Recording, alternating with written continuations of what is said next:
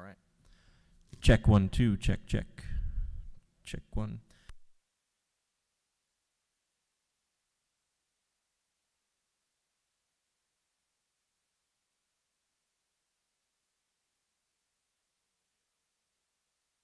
Check 1 2. Check check.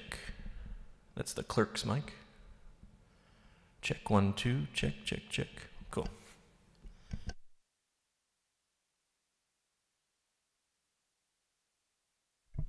Check 1 2. Check check.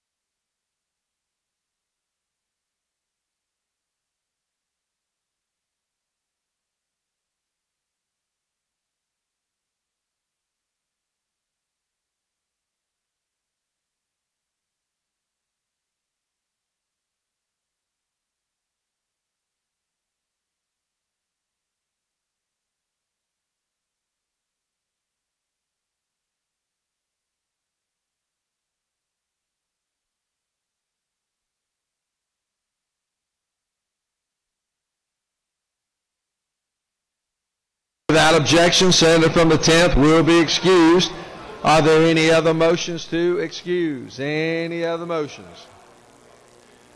Senator from the 40th is recognized. Mr. President, I ask unanimous consent to excuse the gentleman from the 56th who's out of the Capitol on business.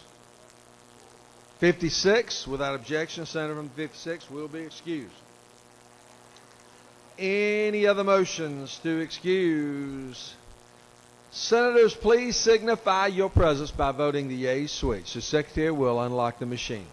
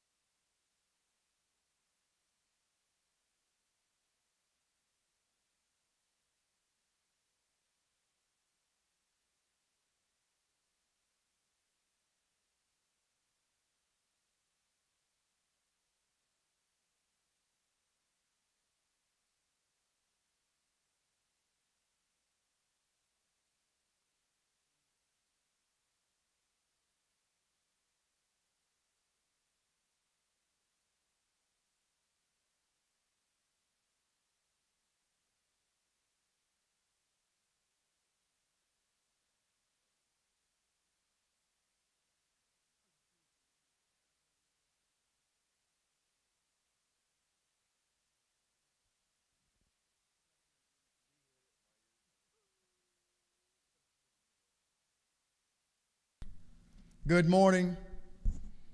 The hour of convening has arrived, and the Georgia House is open and ready for business. Representative Stovall and I are here, and we're ready to move forward with the business of the people and for this House. At this point in time, if y'all would join with me in just a moment of remembrance for our dear friend John Meadows and his family, and a moment of silence, and I'm going to say a brief prayer. If you will, bow with me and remember with me. Thank you.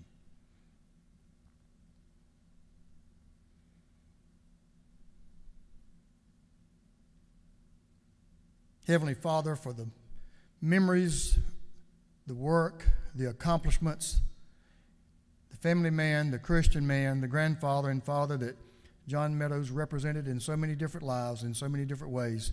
Lord, we just thank you for his service to you, Lord, and to all those he loved and the things he loved, especially this state and this House. God, we ask you to strengthen and be with and comfort his family this day, Father, and the days that in the future, Lord, that we know that they will need your comfort and the strength that only you can provide to them. Father, we again just thank you for the blessings for our state. We ask you to guide us today as we go about our business, Father. Keep us safe, Father. Forgive us where we fail you. In Jesus' name I pray. Amen. If no other business to come right now, I'll tell you that this House is ready for business again, and now this time we'll stand at ease and await the further development of business for the day that the Senate may bring to us. We'll stand at ease. Thank you, Representative. We will do that. Let's back up do one more piece of business for the House. Let's stand and pledge the flag, if you will.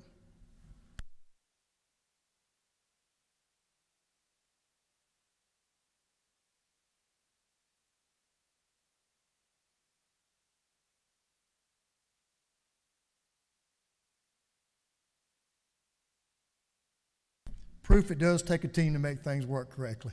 Thank you. At this point in time, we'll stand at ease for an hour or so here, and let's see if the Senate can get to their work, and we'll see, and we'll work with what they bring back to us. Thank you all. We're at ease.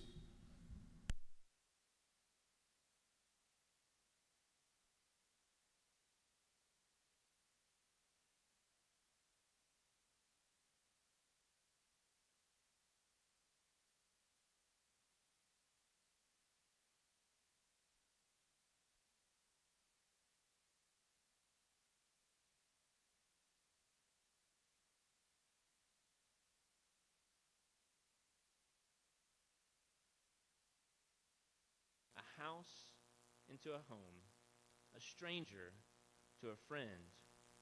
That was Melody Beatty.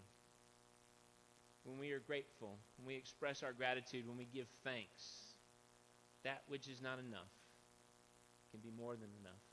It can be sufficient for all our needs. So as we all together enter into this week of Thanksgiving, I invite you to, in your own hearts and minds, to think about the things for which you are grateful and to give thanks. Will you pray with me? Almighty God, what a privilege it is to stand in this place, in this beautiful room, under the dome of our great state, the capital of our great state, as these senators will hopefully finish their deliberations today and return to their homes. Give them safe travels. Be with them. May they know of your grace, your mercy, and your wisdom. We continue to pray for those who recover from the storms that ravage our state and others. We pray for those who have been devastated by the fires in California and all those in between the great coasts of this great country who this morning suffer, who are in need. May the helpers, may those of us who are able find ways to make a difference in their lives. May we, out of our gratitude, share out of our abundance, that they too may know a peace. And of God, that is what we pray for most. We pray for peace in our homes, in our communities, in our state, in our country, in our world. May your peace pervade all those places so that we might give thanks and acknowledge you in all that we do. It's in your name we pray. Amen.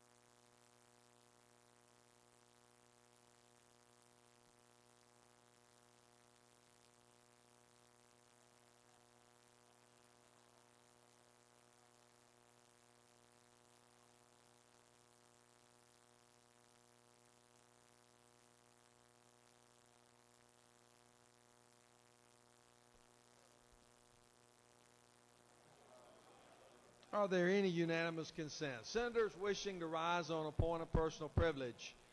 Senator from the 14th will be recognized on a point of personal privilege.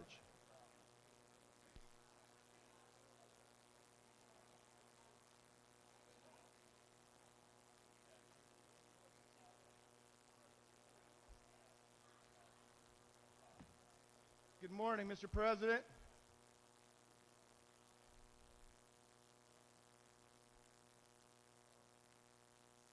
Let me begin by congratulating former Secretary of State on becoming our next governor. You see, I'm reading a book here called View from the Top that provides some incredible wisdom as we look at great leaders and how they shape the world. You see, great leaders focus on others rather than themselves. They put the people they were elected or hired to lead first. Regardless of whether they came from or what life experiences they may have encountered, they never see themselves as a victim or a martyr. As we move past this special session and quickly into Thanksgiving and Christmas, Mr. President,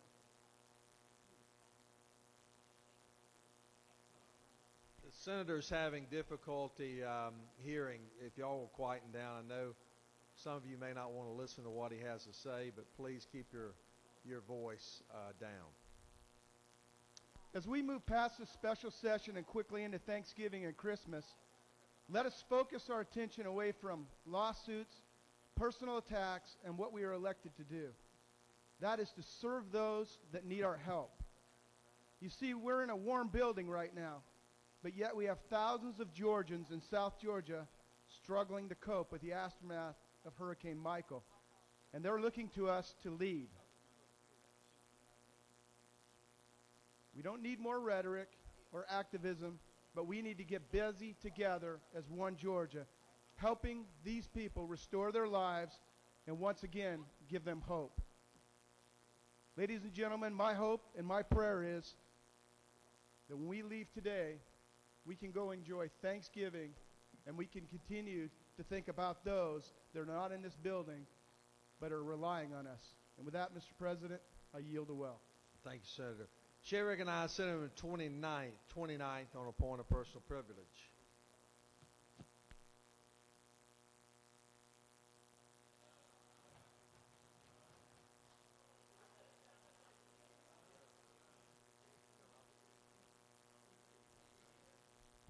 I know the chamber is filled with great sadness as I deliver my final point of personal privilege. I just want to wish everyone a very happy Thanksgiving. I'm thankful to you, Mr. President. I'm thankful for every member of this body. I know sometimes we disagree and have debates. We may have some today, but I have just been blessed by the friendships and the example that everyone in this room sets. Thank you. Have a great Thanksgiving and a Merry Christmas and a Happy New Year. Thank you, Mr. President. Hey, hey, hey, hey, hey.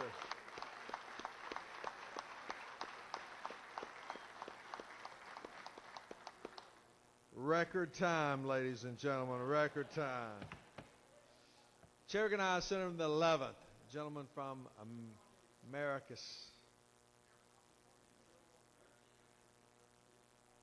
13th, I'm sorry. I think the 11th does want to.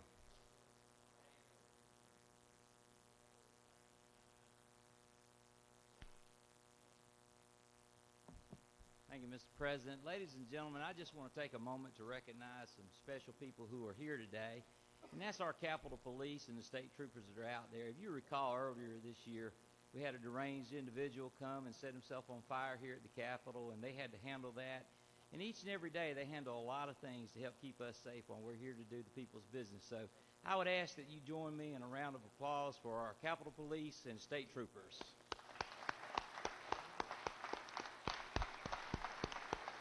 Here, thank you very much. Thank you, Mr. President. I yield the well. Chair recognizes the senator from Bainbridge, senator from the 11th.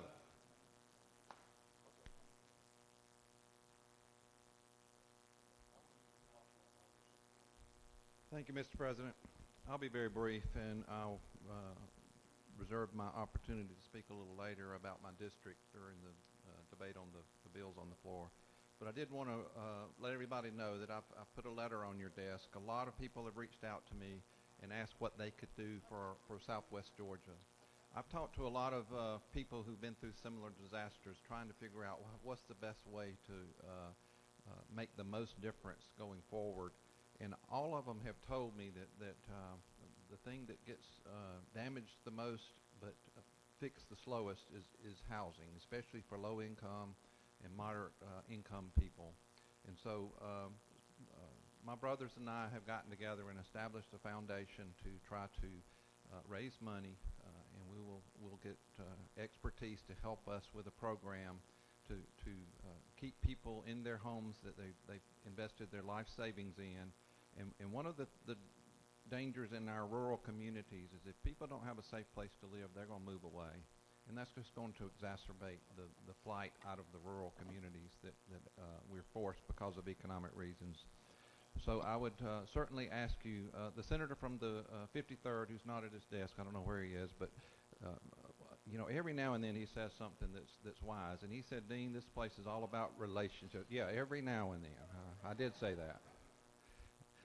But he has said that you know, this place is built on relationships, and every one of you have relationships with people who are successful in this state, successful in this country from an economic standpoint. And I would ask you, as a personal favor for the senator from the 11th, to reach out to those people, ask them in this season of giving and thanks to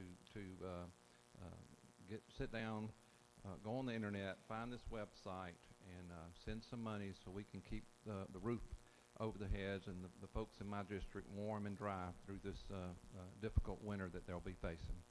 I appreciate everybody's consideration, and thanks so much for everything you've done for me this week. Thank you, Mr. President.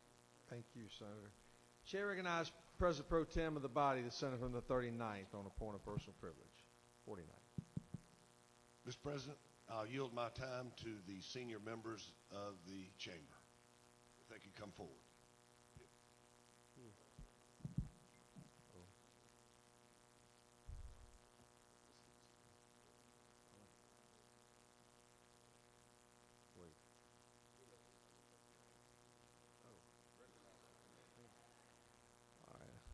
Quite sure what this is all about, but Chair will recognize the senator from the 53rd. Thank you, Mr. President. You know, we know we're here to help the people, and senator from the 11th and 12th and all those in Southwest Georgia. But we're also here to recognize our true leader that's been with us for how many years? 12? As Lieutenant Governor, Casey Cagle. On behalf of the entire Senate, we'd like to present this Rolex watch for your service and the love that we have for you. Wow, thank you very much.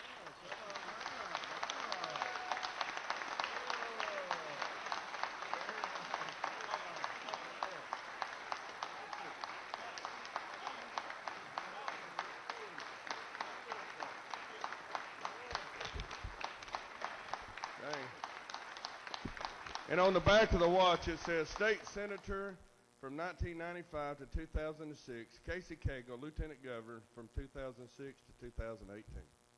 So thank you.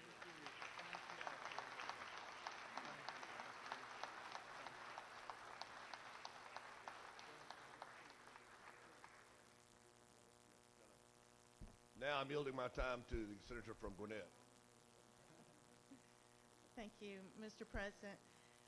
You know, it's very difficult for me to get up here and talk about our President of the Senate and not have tears come down my face. Those of us that stand up here, we are the longest serving tenured senators. And even though this is a precious gift given to you, it really is just symbolic of our love and how much our appreciation and how fairly you have treated all of us during your tenure. And we understand that it's not just you that you have had, and you've had a vision to have a wonderful staff behind you that has carried on in what is transitioning into a new administration. So with that, I'm going to stop before I start crying and just say thank you. You, especially with the Women's Caucus, you have always listened to our issues. You've always put us first, and we're just very, very appreciative.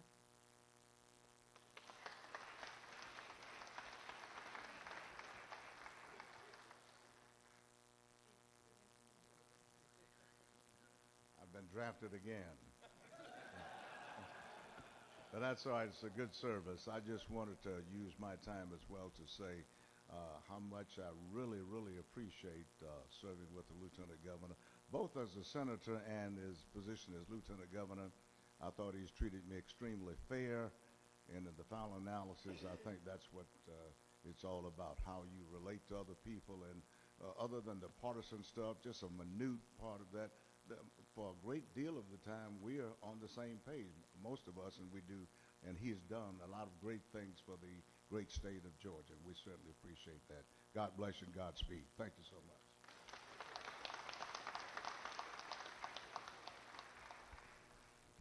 Over the years, I guess I've introduced Casey Cagle, I don't know, 25 or 30 times, maybe more than that. And I've always said that I watched him come into the Senate as a very young senator and full of vim and vigor and a couple other descriptions that people use. I won't use in mixed company. But full of great ideas and full of energy. And over time, I've watched him evolve as a leader as well into a person who's very measured and very level-headed. And that's not something that comes naturally sometimes in politics. But I've watched the way he's treated people of both parties through the years, and I've watched the way he has approached problems, both big and small.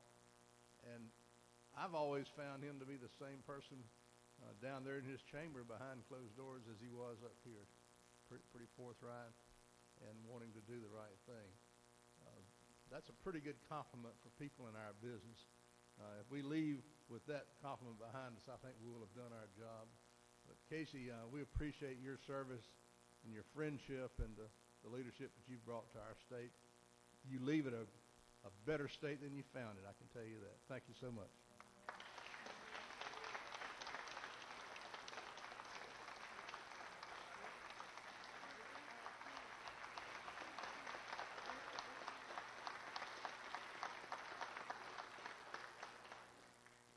I have been honored to serve with our Lieutenant Governor for quite a while now. When I first came in with Senator Butler, we both came in at the same time. He was a senator like I was. And then he became Lieutenant Governor.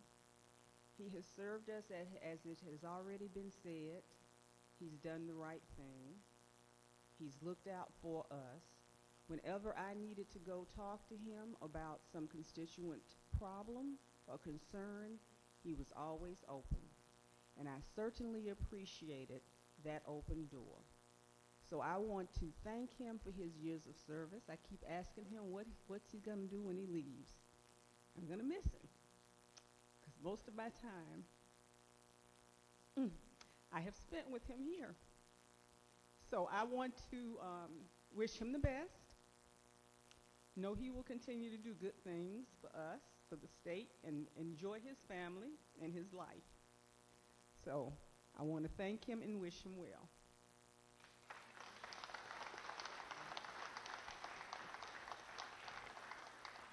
Okay, so everybody's been so serious. When I came in Senate, Casey and I used to sit right back there. I was behind him, though. And when he'd come to the well whining. He'd come back to his seat. I'd say, shut up, Casey. But you know, when it was my time to whine, and I went to his office, you know what he said to me? Come on in, Senator. So I appreciate you, Casey, for being so open whenever I had an issue and I could come to your office, or whenever I had guests and just popped in your office, you said, come on in. So thank you, and I wish you the best for your future. Thank you.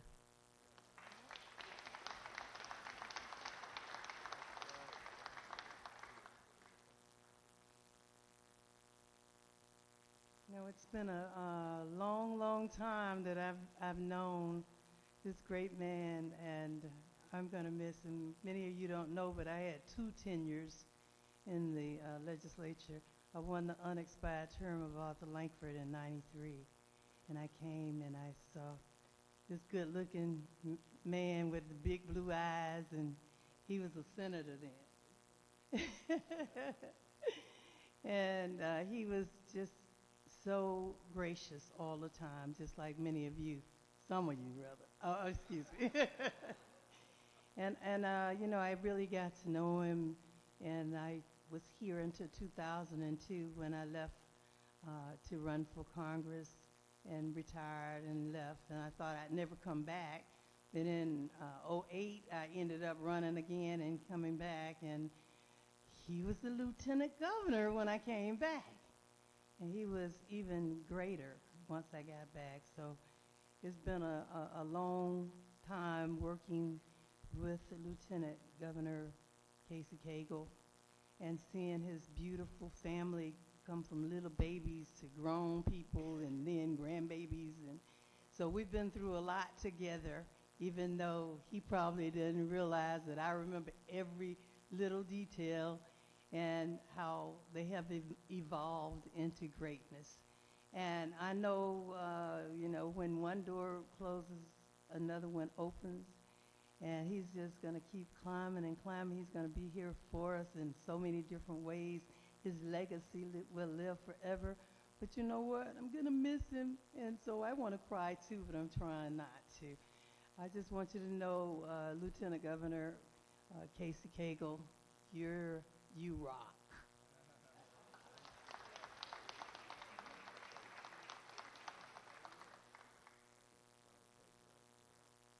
Well, thank you all very much. First of all, this is quite a surprise. You know, one, I've never owned a Rolex, could never afford one. Now that I'm getting out of politics, maybe I can buy another one too. But no, you know, as I reflect upon you know, this beautiful timepiece, the thing that I'm reminded of is every time I look at this watch from this day forward, I'll be reminded of the time that I spent in this great body and getting to be with each of you and so many others that have come before us, and the great legacies that have been left. And the time in which we have had together has been a time that's been worthwhile for the citizens of our state, and we certainly have strived to leave it in a better place. And so I'm very humbled and honored to have been a state senator and a lieutenant governor, and I will forever love the state senate and will look forward to coming back and visiting with you guys.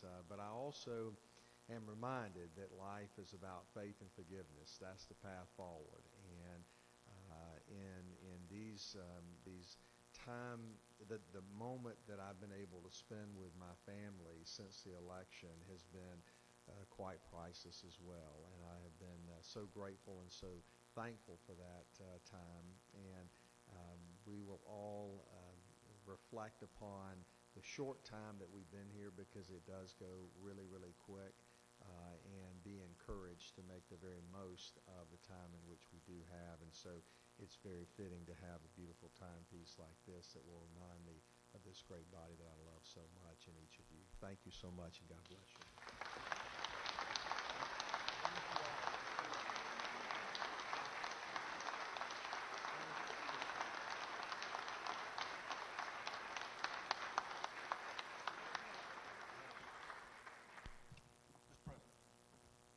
Chair recognizes Senator from the 49th. Mr. President, isn't it true that Senator Mullis bought that timepiece in China? I didn't check, you know, to see if it was a replica or not. It might have been, but anyways, very beautiful. Yeah, it doesn't have an R for Rolex. I'm not quite sure what that means. No, I think that says Polex. No. Polex. No. Thank you all very, very much. Senator from the 22nd, are you wishing to be recognized? You're recognized this time. Thank you, Mr. President, and I also echo the sentiment in this chamber. Thank you for your service. It was an honor to serve under you. I also want to be very brief, and I want to talk about HB 5EX. And I will be brief because I know everyone's ready to go root on the Dogs and Jackets and Eagles and other great football schools we have here in Georgia. But I do want to briefly say that normally when we talk about mergers and acquisitions, that's a good thing since we're talking about business here. But I also want to talk about potential merger of two interests that possibly is going to happen, which would be very detrimental to all of us if we don't do better.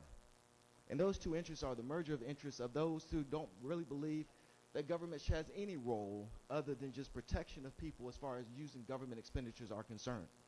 There's also those interests who say we can do better and we should spend more money and we should not give away these corporate giveaways and we should spend more money on infrastructure projects and other things of that nature.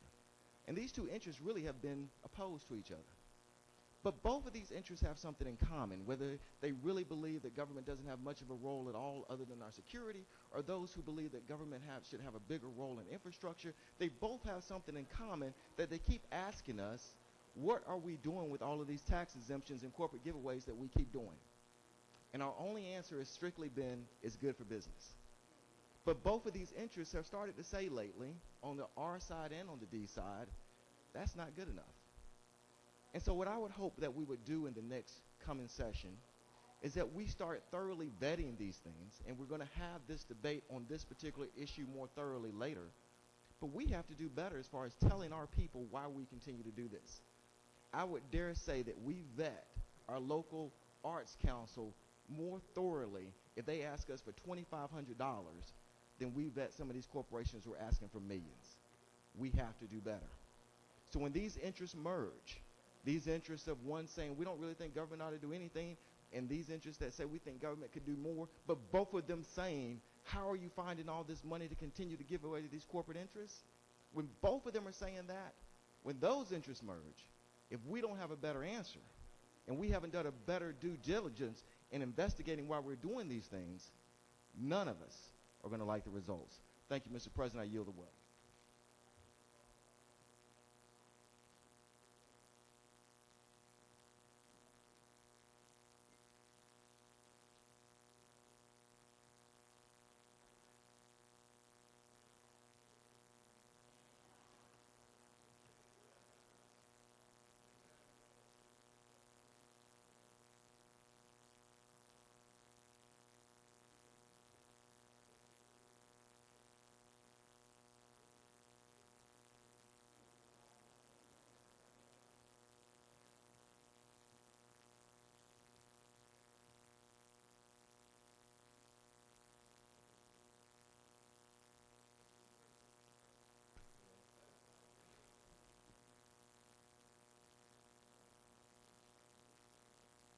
Chair recognizes the senator from the 30th. Senator from the 30th. Mr. President, I move that House Bill 4, Echo X-ray, be engrossed.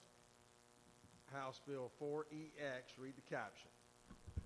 House Bill 4EX by Representative Rhodes of the 120th and others, a bill be titled an Act to amend Article 2 of Chapter 7 of Title 48 of the OCGA relating to imposition rate, computation, and exemptions from income taxes so as to create a tax credit for certain taxpayers based on certain expenses incurred due to Hurricane Michael and for other purposes. Mr. President, that concludes the order. Moving for engrossment on 4EX. Is there objection? There is objection. All those in favor, rise, stand, and be counted if you're in favor of engrossment.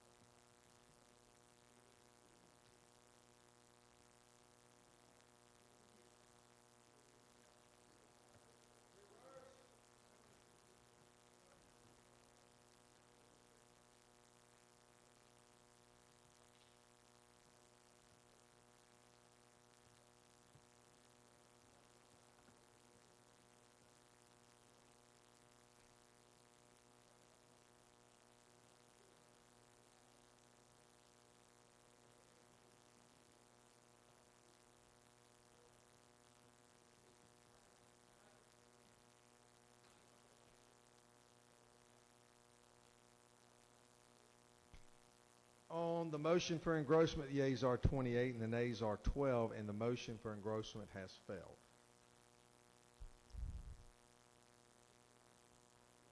Chair recognizes Senator from the 30th. Mr. President, I ask that we reconsider.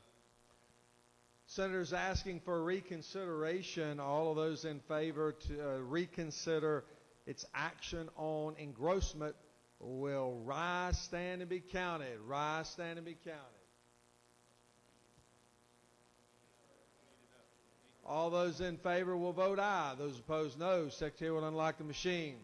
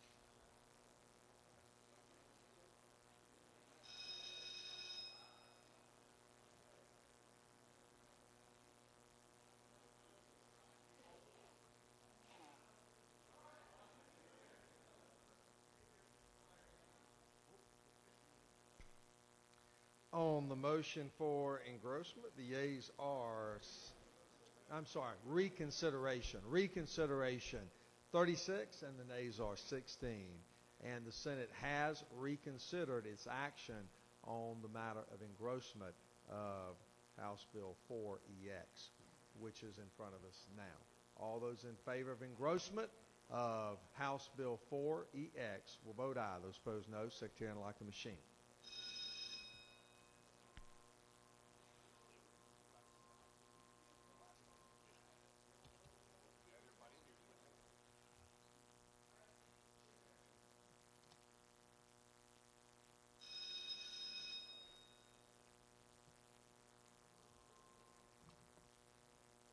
Chair recognizes Senator in the 41st. State your inquiry. Is it a sign of the future when your majority caucus can't even win the first vote of the session, Senator?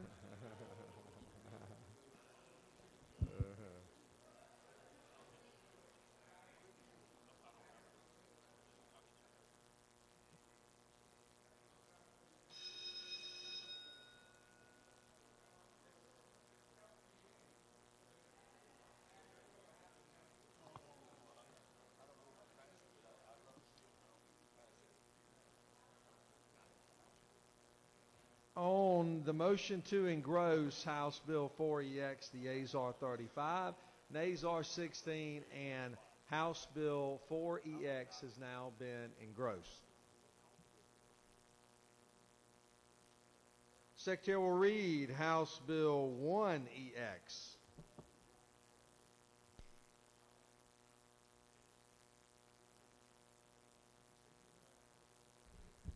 House Bill 1EX by Representatives Ralston of the 7th and others, a bill be titled an act to amend an act making and providing appropriations for the state fiscal year beginning July 1st, 2018 and ending June 30th, 2019, known as the General Appropriation Act, and for other purposes. Mr. President, that concludes the order. Chair recognizes the distinguished senator from the 4th, the Appropriations Chairman, to present the bill.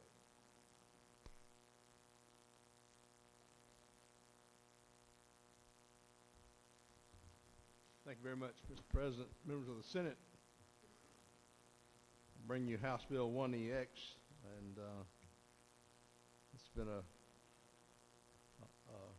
week that's been focused on recognizing what all has happened in our state and trying to devise the best way to help those citizens that have been affected by it. And I just want to salute those who worked on this all week. Of course, the governor and his staff, Teresa McCartney, Chris Riley, the chief of staff, who've listened and changed the proposal after listening to to many of you and to members of the House to try to come up with the best package that we could to begin the process of rebuilding a very important part of our state. Let me just take a second and remind everybody how important that southern and southwestern part of the state is. Over the years, the farming activities in California have been affected by the lack of water, and the competition between housing and industry and farming has resulted in the reduction of a great deal of farming. In the extreme southern part of Florida, there used to be a lot of truck farming going on down there, and that has not as big as it used to be, and maybe because of development. I'm not real sure. The importance of southern and southwestern Georgia in the agriculture community is just so impressive. If you look at that sheet that was handed out that shows you the farm gate values of croplands and of crops and production of agricultural commodities that is coming out of southwest Georgia, it is just so impressive that southwest Georgia, and if you think about it, it's partially because of the little more moderate temperature in that part of the state, and then of course the abundant supply of water that's available, and the great land that they have down there.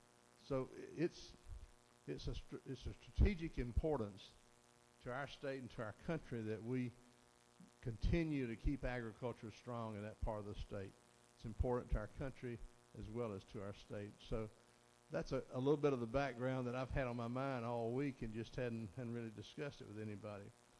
But just as you know, on October the 10th, it seems like a long time ago in one respect, but for those people who've been affected, it's been eons ago. Hurricane Michael struck the Florida Panhandle with Category 4 winds. Came right straight out of South America and just went right straight up into the Panhandle of Florida. By the time it continued straight up and slightly to the east, it hit southwest Georgia with Category 3 hurricane winds. If you think about it, Category 3 hurricane winds anywhere from 125 to 150 miles per hour. That rate of speed of winds will just about take down anything.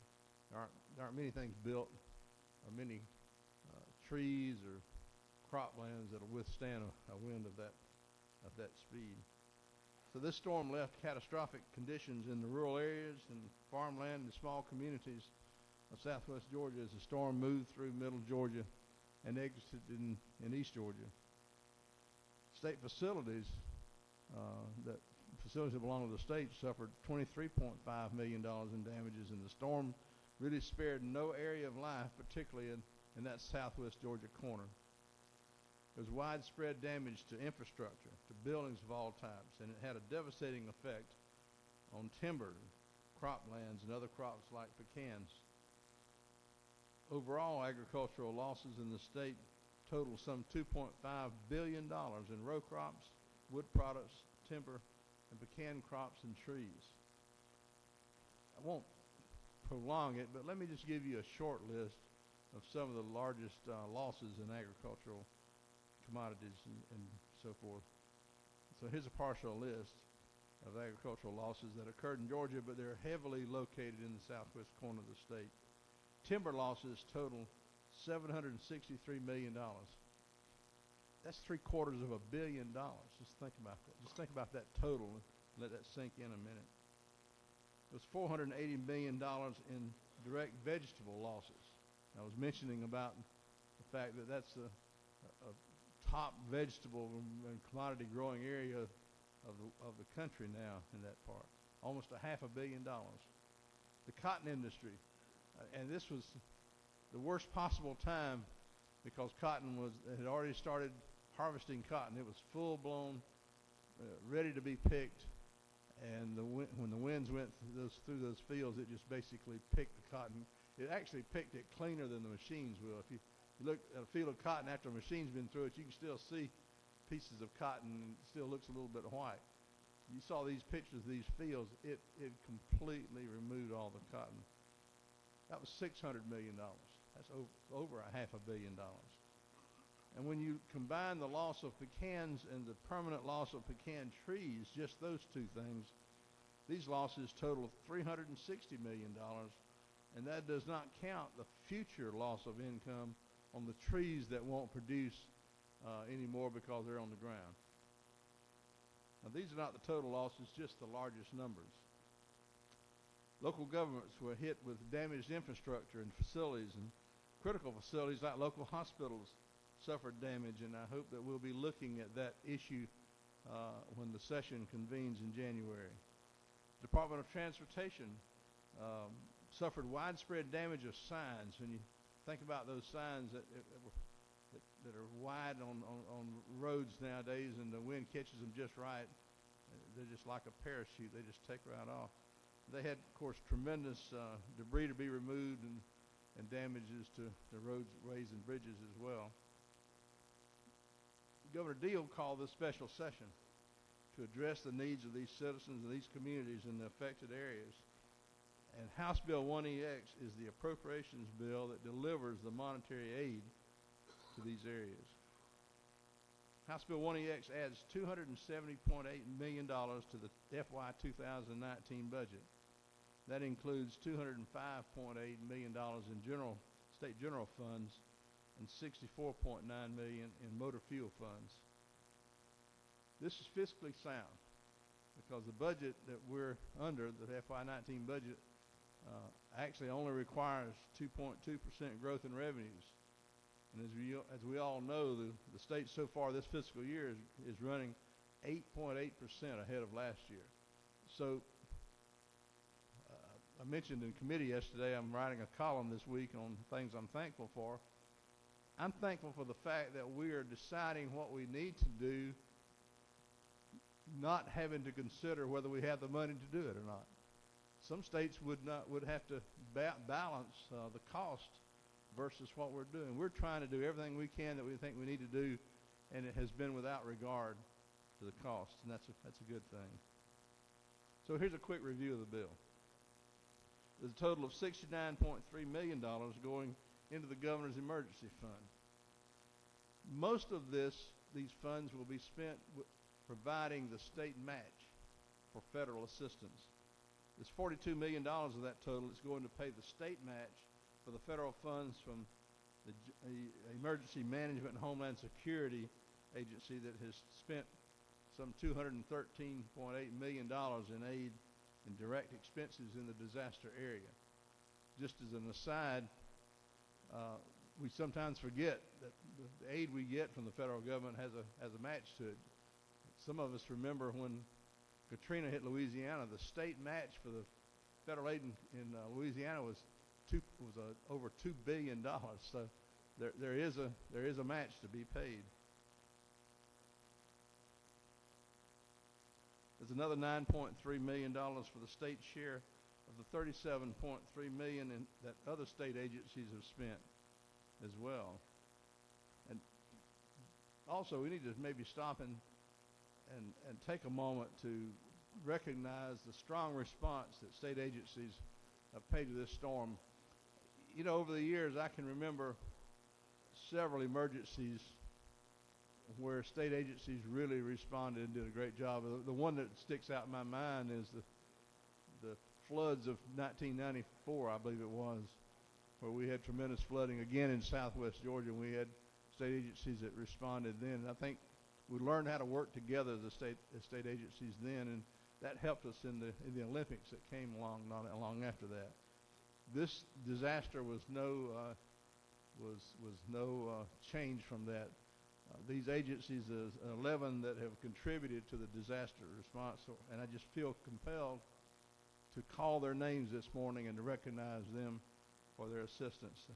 Departments of Agriculture, Department of Community Supervision, Department of Corrections, Department of Defense, Department of Human Services, Department of Human Resources, Department of Public Health, Department of Public Safety, Department of Transportation, the agency we call GEMA, which has got a longer name now, and the State Forestry Commission. All of those responded with equipment, with resources, and 24/7 assistance, and really, I think, made our state proud.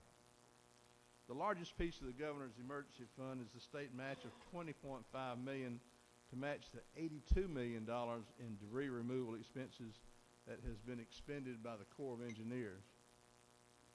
Also coming out of the governor's emergency fund is a small amount, $1.98 million, that we're going to cover the local government's share of expenses in debris removal and emergency protective measures. A lot of these communities spend a lot of money on overtime and on providing services in these emergencies as they were without not only power but without communication, and still are in some cases. So this was an extreme cost. They may be receiving some compensation for this along the way federally, but it could be a year or 2 or 3 away. This keeps them in business and helps local governments from suffering. If you think about it too, the loss of income is something we haven't really talked about with local governments, but they're suffering a loss of income because of damage to businesses. These storms have a terrific impact on business that people could do. I remember something from the Katrina thing. There are so many things about Katrina that stick in my mind. One was that AT&T didn't receive $1 of income for 6 weeks after Katrina hit. Just think about any business, and that will happen in businesses in southwest Georgia where they'll be out of business for a while. If they don't have power, in many cases, some of them can't operate. So there's a terrific economic loss as well that we have to consider. So local governments will pay a price in many ways. Anything we can do to assist them, I think we sure need to do it. The Department of Transportation has expended some $31.5 million for debris removal and equipment and repairs and personnel costs. The state's 25% match of that is $7.9 million. Another piece of this disaster bill is $8.9 million for premiums to pay the state portion of liability coverage of damaged state properties. This goes to DOAS. Ironically, we had just lowered the premiums by about this amount last year. So we're having to go back up because of the damage to state facilities as well. As you know, we're self-insured, and then we have to cover our losses and then raise premiums on agencies to make up that difference. There's been a total of $23 million in damages to state facilities, as I mentioned earlier, and we've got to get that repaired and taken care of. The other large portion of disaster relief is going to the Georgia Development Authority for dispersal of aid to farmers and timberland owners. There's a total of $55 million in this budget for disaster relief for Georgia farmers that were affected by Hurricane Michael. The Georgia Development Authority will administer this program, which will focus on trying to keep farmers in business for this next planting year. Additionally, there's $20 million for emergency disaster relief assistance as approved by the Georgia Forestry Commission for cleanup efforts for Georgia timberland owners in counties impacted by Hurricane Michael. There's about 2.3 million acres that suffered either severe or catastrophic damage. That's not minimal damage or half damage. That's 75% damage or more. Catastrophic damage. 2.3 million acres. Just think about what a large area that is. In this bill is also $7.4 million for equipment replacement for the Georgia Forestry Commission. They've got about 600 pieces of equipment, and through this emergency and others, they're wearing out their equipment, and this $7.4 million will help replace the aging out equipment that some of it's been perpetuated by this disaster. Additionally, for the Forestry Commission, $770,000 to build a consolidated forestry unit to replace the Miller and Early County forestry locations that were damaged by the storm. So this will be a single location taking the place of 2 present county locations. It's going to be located in Blakely, Georgia. I mentioned earlier the funds recognized by DOT of motor fuel funds totaling $69.3 million that will assist the department and the expenditures they have spent in responding to cleaning up and recovery efforts by DOT. And these are only partially reimbursed by the federal government. These are motor fuel funds and not general revenue funds. And finally, excuse me, there's $25 million for the One Georgia Authority for financial assistance to local communities impacted by Hurricane Michael, and for statewide economic development assistance, and $15 million for the Regional Economic Business Assistance, or REBA, grants for projects with immediate statewide economic impact. Mr. President, that covers the elements that are in HB 1EX. We have folks here who can answer questions, and I'll certainly attempt to answer any of them that I can. You have a handout, I believe, on your desk that basically is where I got my information from for this address this morning, for this presentation. So anything that we can do to answer your questions, we'll do it now or later. So, Mr. President, I'll open it up for questions. Don't think there are any questions, Senator. Thank you. If not, I urge your adoption of HB 1EX, and let's get this aid going to the citizens of Southwest Georgia. Thank you very much. Thank you, Senator. Chair recognizes Senator from the 45th speak to the bill.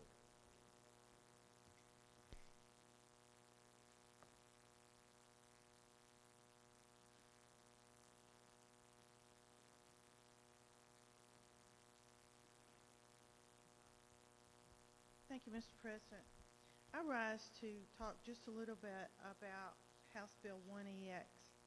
And I had to look up on Google because I couldn't even remember when the storm struck, because it's been over a month now. And I did look it up, and it was on October the 10th. So here we are. You fast forward and you say to yourself, well, you had a disaster, you had a storm. Well, you get on with your life. I mean, we've gotten on with our lives. Here we are in special session. Everybody's getting ready for Thanksgiving next week. But it's kind of hard to get on with your life. And I'm grateful, out of 11 million Georgians, that there's 56 senators who truly, truly care. And you couldn't probably be further away from that disaster than up here representing metropolitan Atlanta in the northeast corner of Georgia. But it is in our hearts, and we do care, and we are doing something about it. And it's not just us, it's state workers, and that's a little bit about what I want to talk about. And I really didn't know, I'm very close to the senator from the 11th, and I'm even more closer to the senator from the 12th. And I oftentimes tell her I spend more time in her district. Now, you Democrats don't remember that. But I spend more time in her district than I do up there in my Republican district, because if you look at the state of Georgia and you look at Southwest Georgia and you look at the health care and you look at the metrics and where we fit in the whole United States, and you understand that Southwest Georgia has some of the worst, if not the worst, health parameters and statistics in the whole United States. So surely, we do care. And surely, not just during a storm, but every day of the year, we're talking about Southwest Georgia. We don't want to talk about them. We don't want to pick on them. We don't want to have to help them. But if the demand is there, we're there, and we're Johnny on the spot. And what I wanted to talk about, my sister actually lives, and when I go down and visit these two senators and go to their districts for different stuff that I have to go to down there, my sister lives above Panama City. And as we know, that's where the storm came through, there in between Apalachicola. And she lives not too far from Thomasville and Bainbridge, because when I go down there, it's about an hour away. So my sister lives in a trailer, and my sister didn't evacuate. And I've had to see the struggles that she has gone through. But more importantly, right next door to her, a Hispanic family lives in a trailer also, and a big old pecan tree that they absolutely love. And you notice I say pecan because I spend a lot of time in South Georgia. I've learned not to say pecan. A big old pecan tree fell right through the middle of their trailer. And they pick seasonal vegetables, and they specialize in blueberries down there, picking blueberries. But they have a huge family. They have many kids in their family. The pecan tree went right through the middle of their trailer. Well, guess what? Over a month later, they're living in a tent. They have blue tarps. They're living in the field in between my sister's house and their trailer. They're hooking up their refrigerator and their freezer to my sister's power. They're running a water hose over to the little tent where they got going, and they're waiting on another trailer to be delivered, but they can't get one delivered because it's rained so much, and they can't get another trailer in to be able to provide for them.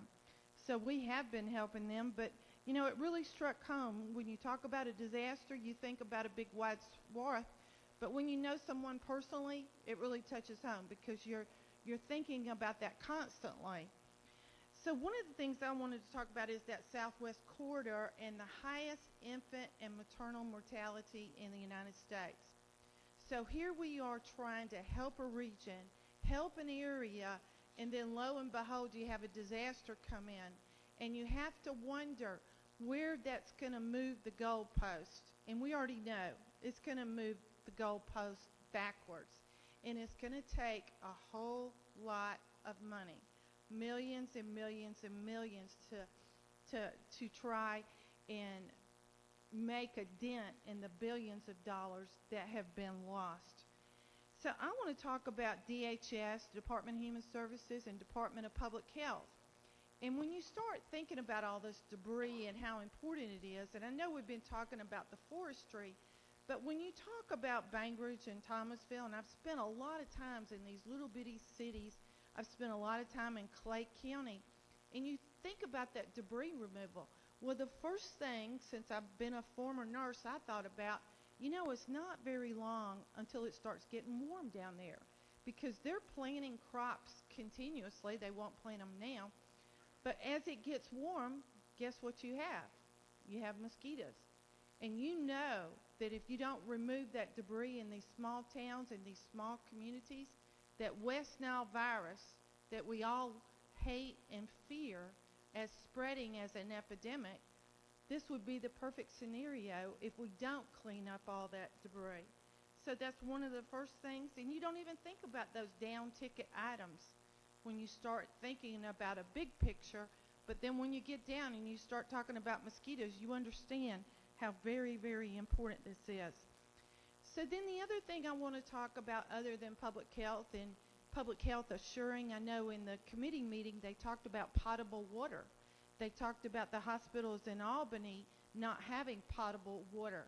Do you know what potable water means to a hospital system? When you have people on a ventilator, and when you're on a ventilator, this is the tube that goes down into your lungs. It has to be cleaned out. It has to be suctioned out. You have to have water. This is life-sustaining. You can talk about dehydration all you want, but I'm talking about hour to hour to hour, you have to have water. This isn't to flush the commode and for sanitary conditions. This is for life sustainability, and you have to have it. So those are the type things that DPH does, Department of Public Health. But I want to talk about DFACS and what DFACS does. And as we know, in the prior years under Commissioner Bobby Cagle, we increased the amount of money because we didn't have enough DFACS workers, because DFACS workers actually qualified to be able to get on state food stamps. And that was a very sad situation. So we gave them a raise. So this is the lowest rung probably in state government on the salary scale, unfortunately. These are your caseworkers who actually take care of people. These are the people who do the grunt work. These are the people that are taking care of other people that are even less fortunate. And fortunately, DFACS, they've had and they sent 300 staff workers immediately.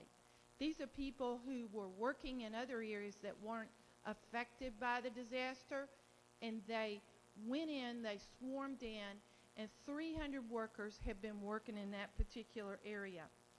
And they have not only been working during the day, they're not working the regular state hours, they're working till midnight. They're working on Saturday and Sunday. and they have done a yeoman's job, and that's why I'm standing here, is to say thank you to those state workers who make the least money.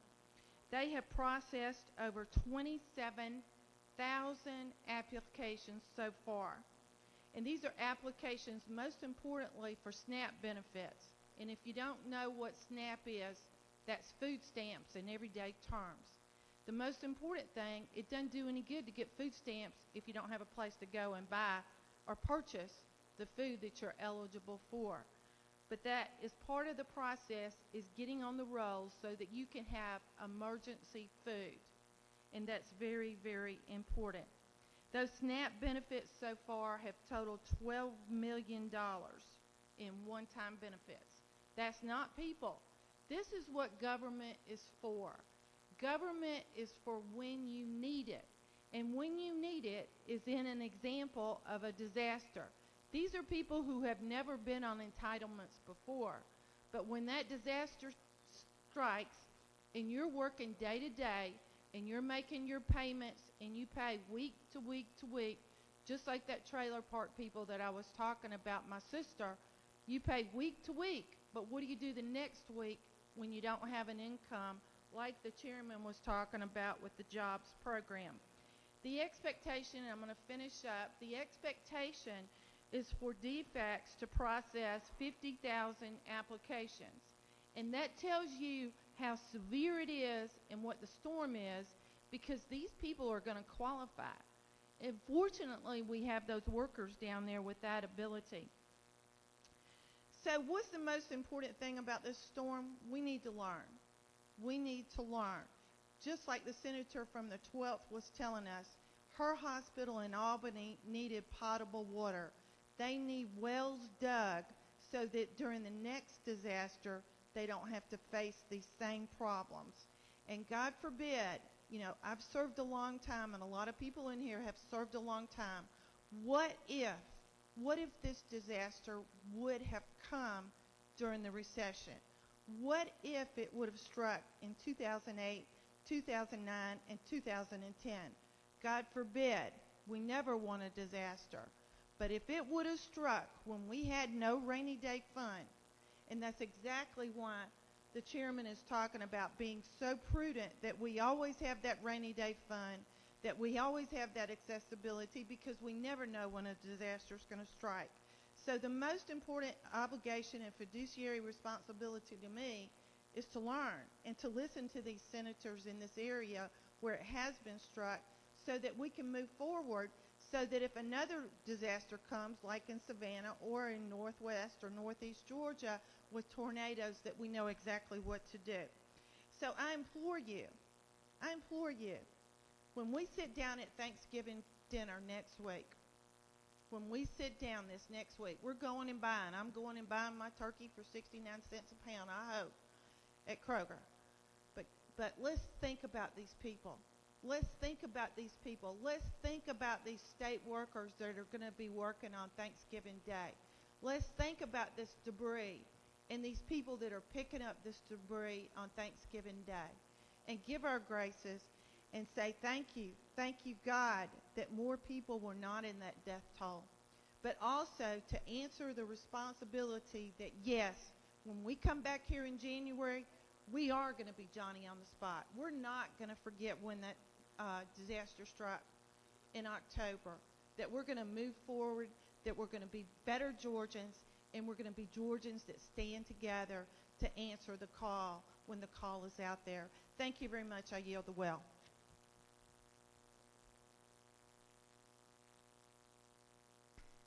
Chair recognizes Senator from the 13th.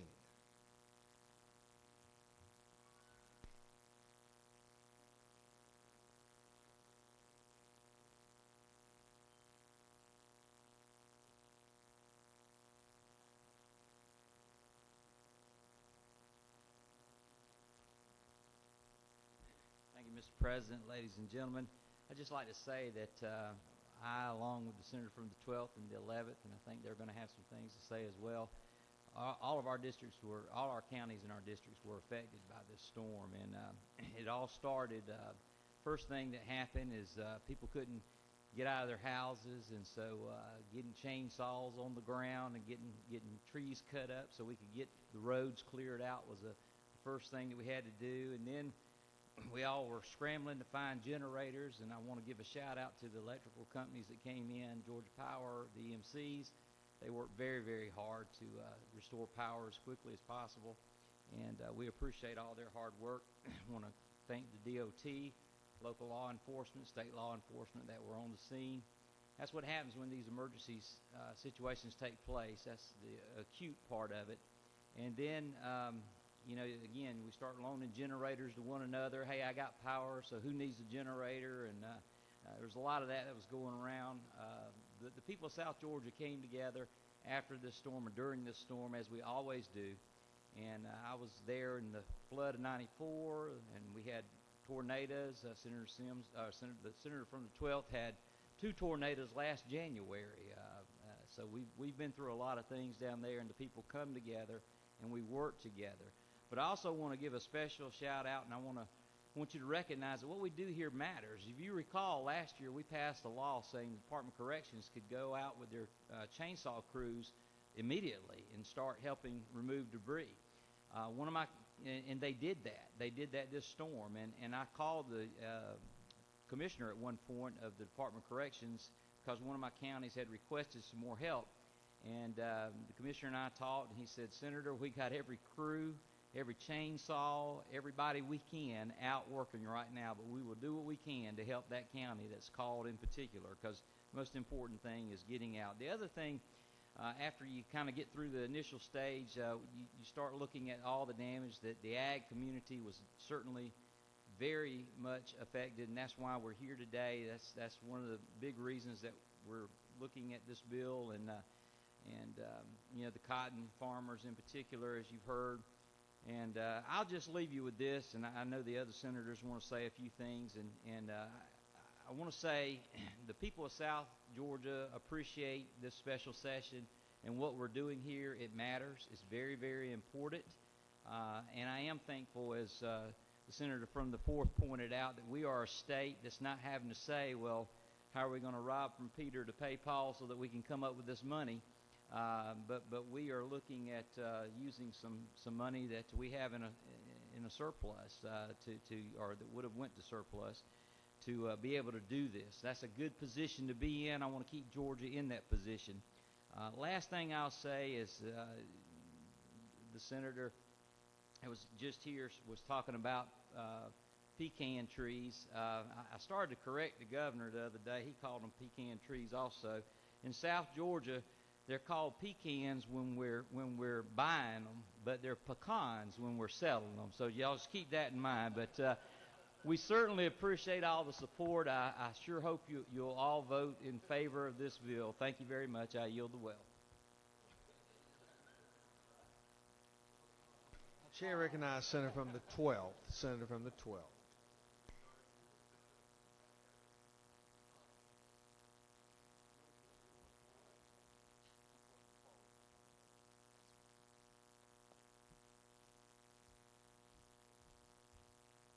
Thank you, Mr. President. I rise to speak to HB 1EX and to also thank my colleagues for all of the calls, all of the aid that you sent to Southwest Georgia, and the real concern that you had for us. But let me just also give you a bird's eye view of what we are dealing with still in Southwest Georgia. We also lost millions of chickens. There were little bitties running around, nowhere to go, and they were going to die because there was no feed for them or water. Those little bitties and chickens had to be corralled, placed in a pit, and buried because they were no longer good for market. We had one farmer alone that lost over 30,000 pecan trees. And I say pecan because my mother would have a fit if I said anything else. She was a proper Southern lady. Over 30,000 pecan trees. Our timber industry was decimated, and it will take years for that timber to be recouped, for the industry to recoup. Our schools lost instructional time that these children will never be able to recoup. Utilities were lost for weeks, not days. There is a doctor in Clay County with a little rundown doctor's office that was a part of that utility lost, Dr. Karen Kenzel. And Dr. Kenzel called and said, I said, well, let me call Georgia Power.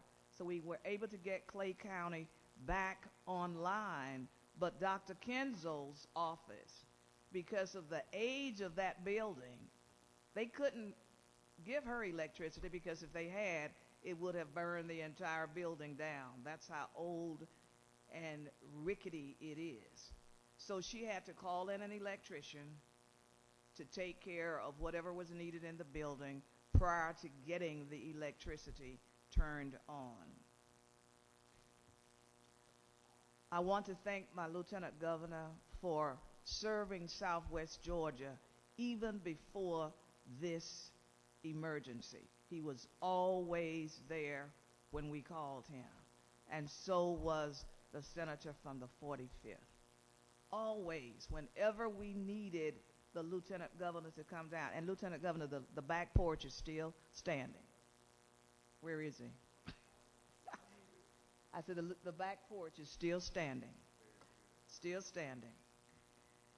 Our Marine Corps logistics base was hit once again. And this is one of the largest, it is the largest supply chain for the Marines, for the military corps in the United States. And again, we're having to, the federal government is going to have to once again go in and rebuild and take care of the losses to the base. There are so many other stories that we can tell. But I just want to thank you all for all that you've done and continue to do. It will take years, not days, not months, for us to be able to be made whole again or to achieve normalcy. But Southwest Georgia is resilient, and we will again become a vibrant community.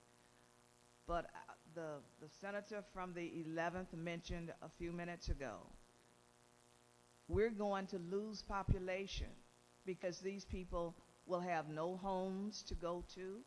They won't be able to afford to build new ones. They don't have insurances. So it's we're at a very crucial and pivotal point in Southwest Georgia. Continue to pray for us. Don't forget us.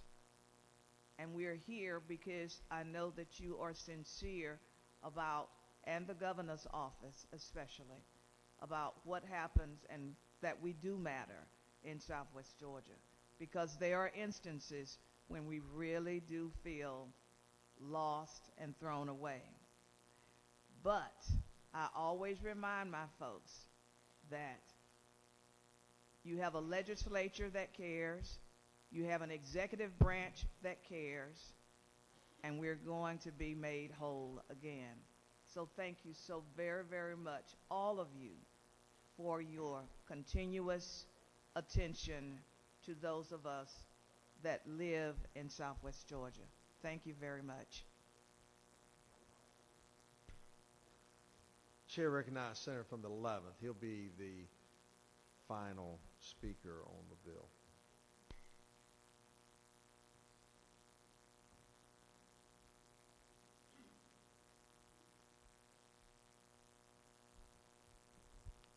Thank you, Mr. President. And I've risen several times this week, and so I'll keep my remarks brief. But I do want to again thank the governor, the speaker, and of course our president for their leadership this week in dealing with this very serious issue. I want to thank the senator for the fourth for his remarks. They certainly touched my heart, and I know they did the people back home. I want to bring up just a few points. When I woke up this morning, and I've been waking up 4:30 to 5 o'clock this week for some weird reason, and I'm sure it's got something to do with what we've been dealing with here. But it might surprise some of you, but when I wake up, first thing I do is click on Facebook, and it's not because I care anything about social media in general or what's happening in the political world. But my kids tend to post pictures of my grandkids from what they did the night before, and that's what I look at first thing in the morning. I think the Lieutenant Governor would probably understand that. But this morning when I clicked on, the first picture was a power pole. And it was posted by one of my constituents right outside their trailer that you could see the blue tarp on the side of it. And they said, "Yay, I got a power pole." They didn't have power yet because it was just a pole.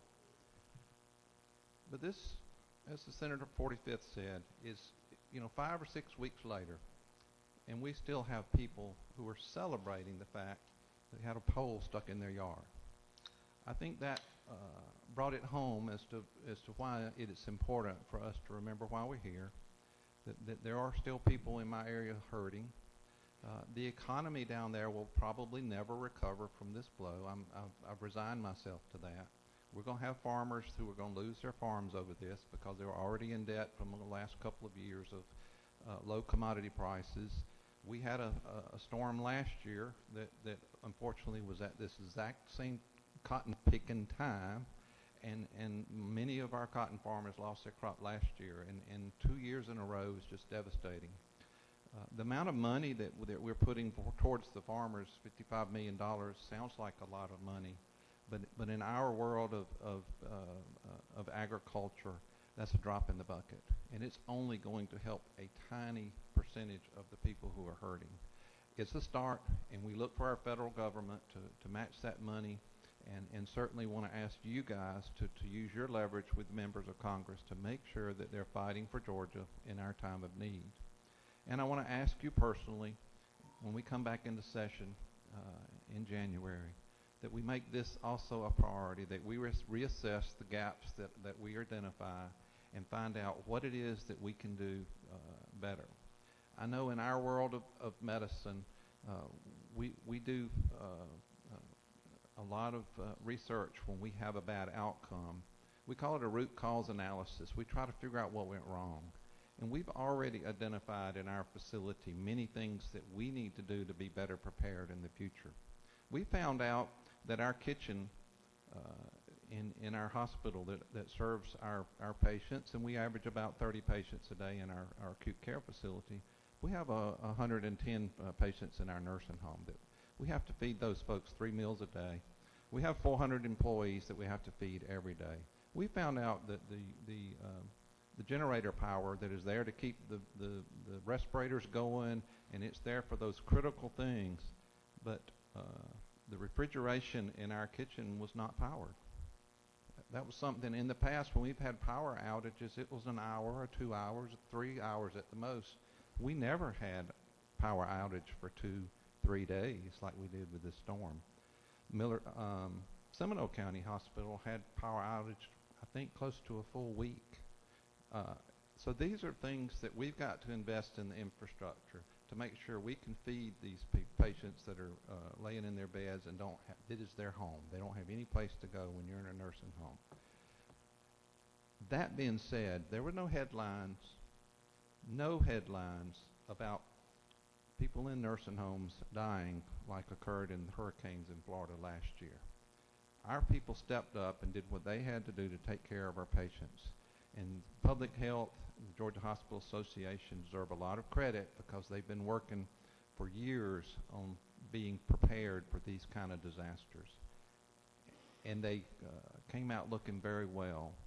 But this kind of storm identifies the weaknesses. And if we don't learn from those weaknesses, then we've wasted an opportunity. So again, I would ask you to keep these people in your thoughts and your prayers during the next holiday season, because a lot of them are not going to really have a holiday. I ask you to keep your hearts and mind and pocketbook open when we come back into session next year, and see what else we need to do to try to make sure that these people who are very prideful, as the senator from 45th mentioned, that there were people waiting in line in the rain, circled around the building for those SNAP programs, because they had no food to eat and no money to buy it. And these are people who have never gotten anything in their life for free, but they were asking for help because they didn't know what else to do. So these programs that we're talking about are very meaningful, and I appreciate all the support individually you guys have given me this week and for the past 5 weeks, and I appreciate every one of you, and I hope every one of you have a great new year and holiday season. But just, again, as you're enjoying time with your family, please take a moment and think about those that are suffering. Thank you very much.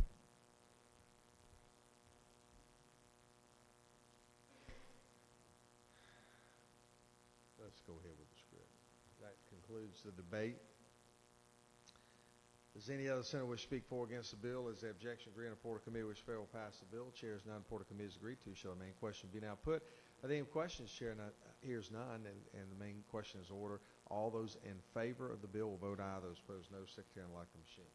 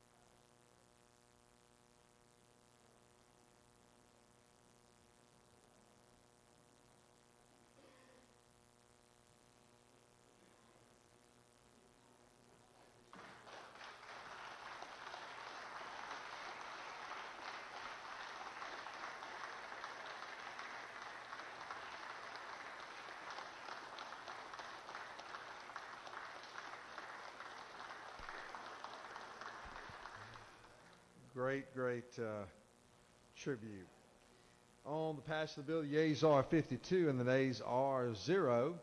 And this bill, having received the constitutional majority, is therefore adopted. Senator from the 11th, what purpose you rise? Parliamentary inquiry. State your inquiry.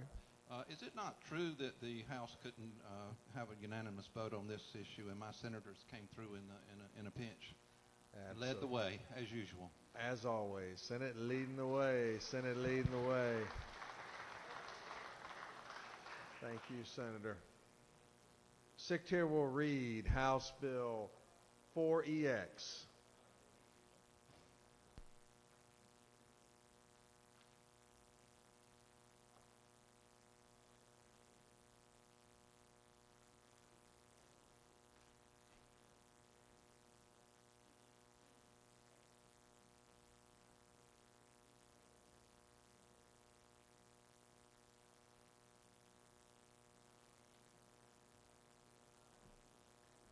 House Bill 4EX by Representative Rhodes of the 120th, Powell of the 171st, Rogers of the 110th.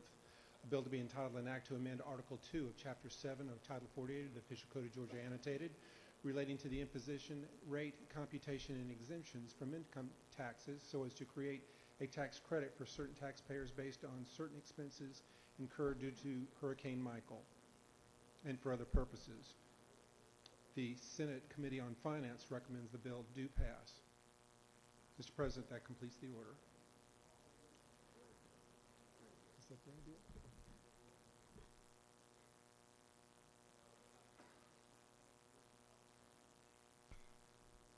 Chair recognizes the senator from the 20th present the bill.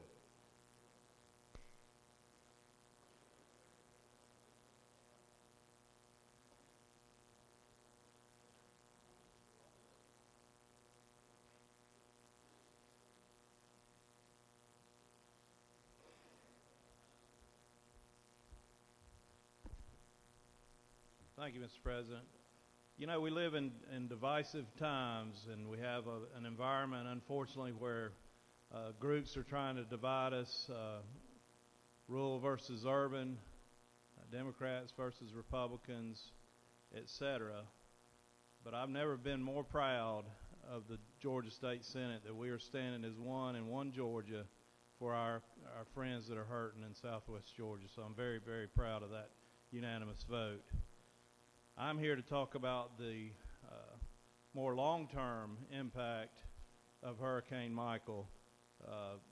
House Bill 1EX gives some immediate relief, but Hurricane Michael, as we all know, is a generational disaster, particularly when it comes to timberland and pecan growers. So House Bill 1EX is more of the immediate need. This deals with more of a long-term need. Georgia leads the nation in private timberland acreage. It's a huge industry in Georgia. As the chairman of Appropriations already told you, Hurricane Michael impacted 2.4 million acres of timberland and pecan farms. Very, very devastating. What House Bill 4EX does is provide for a $200 million, 100% refundable tax credit for those that suffered a casualty loss from Hurricane Michael.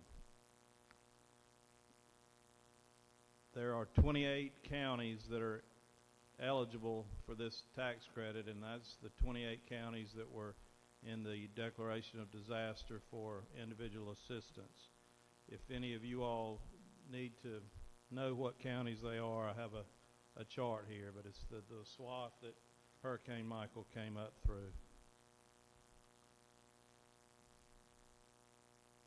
Pecan trees are included in this, as well as hardwood and pine trees.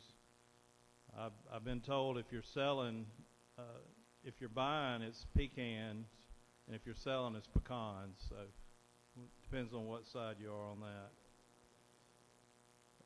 In order to be eligible for the credit, you have to show that you are actively growing trees for a commercial venture or for a business, and you have to show a loss between October 9th, 2018 and December 31st, 2018.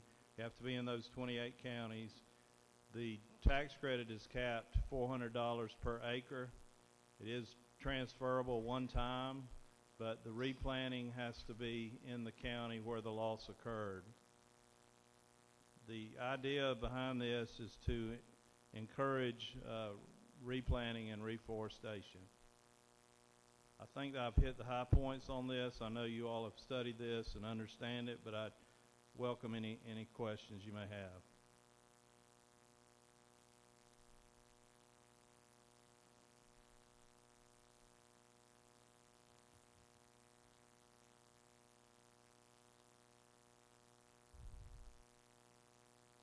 And I don't think there are any questions, so I'm ready.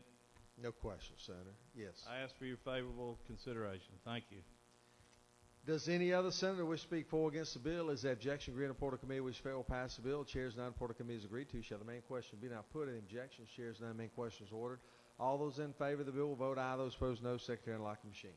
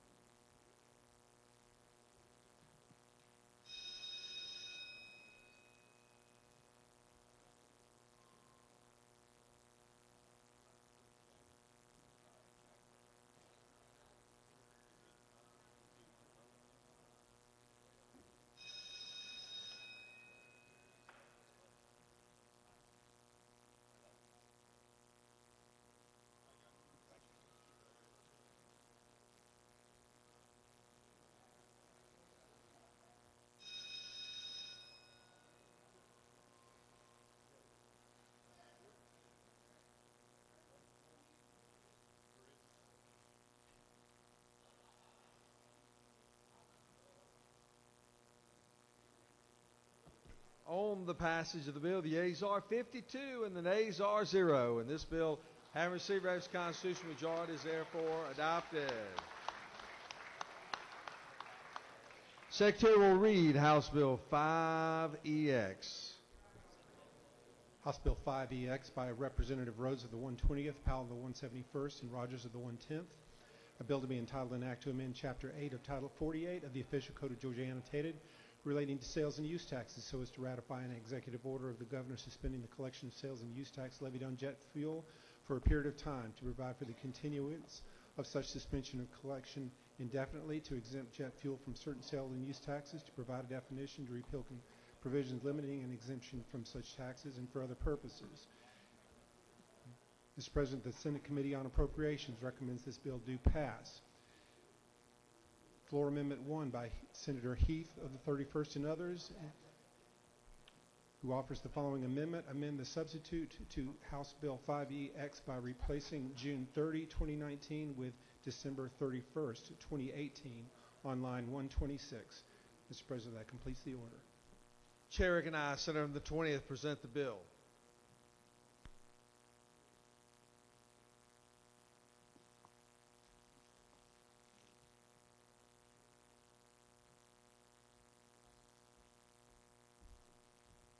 Thank you for that previous vote. We are here, of course, to provide disaster relief and aid to Southwest Georgia, and I'm proud of our efforts in that regard. The state constitution, however, requires us to address any executive orders between the last time we met. So this bill addresses Governor Dill's executive order to suspend the collection of jet fuel tax. Under Governor Dill's brilliant leadership, his steadfast leadership, Georgia has been named the number one state in which to do business for 6 consecutive years in a row. We've been able to grow this state's economy by over 750,000 jobs. A big part of the reason we've been able to be successful in this area is because we have a low tax burden on businesses to help create these jobs. But we lag the country in this respect with the way we tax our jet fuel. In fact, we have the 4th highest fuel tax burden among the 21 states. This bill will ratify his executive order. It moves the jet fuel tax into the same code section as the motor fuel tax, which makes it to where the governor cannot exempt it again without a declaration of emergency, and it would require a 2/3 vote then to ratify that. The tax burden, it puts us at a competitive disadvantage vis-a-vis other states, North Carolina, Texas, New York. And we live in a global economy where global transportation is vital to our economy.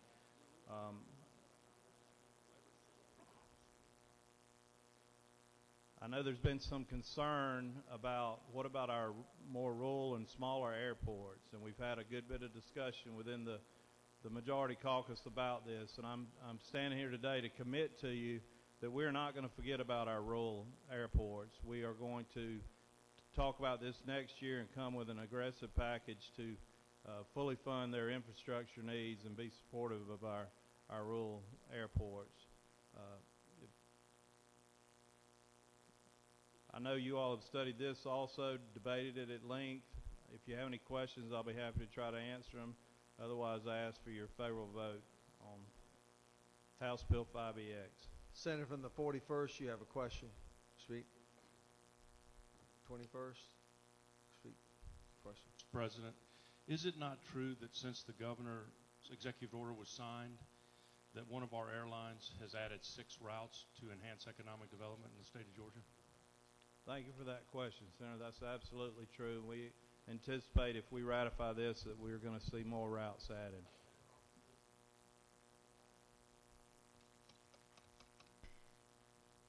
Senator from the 53rd, wish to be recognized. You're recognized this time. Thank you, Mr. President. Senator Yield. Yes, sir. Senator, isn't it not true that I am an economic developer? That's true. Okay.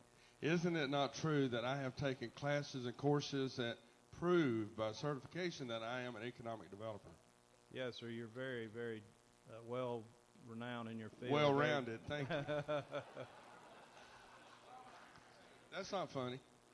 Isn't it true that I think and I know this bill is all about economic development for the people of Georgia? Yes, sir. Isn't Absolutely. it not true that I also believe that this is a tax cut and would be a conservative position to vote yes? That is correct. The vote yes is a tax cut. Are there any other senators wishing to ask a question? There are a number of. All right, Senator from the 26th, you're recognized this time. There are a number of lights on, is why I'm asking. I'm not sure who wants the floor and who wants to ask a question. Will the senator yield? Yes, sir. Senator, vote for this. Would that mean that we could get a route into Macon Middle Georgia Airport now? It would certainly help. Chances are getting better. Chances are getting better. This bill also includes a sunset provision. It will sunset June 30th, 2019. Senator from the 29th, you wish have the floor, and the 44th, you wish to have the floor. All right, no further questions, sir. Thank you. I ask for your vote. Thank you. Chair recognizes the senator from 41st.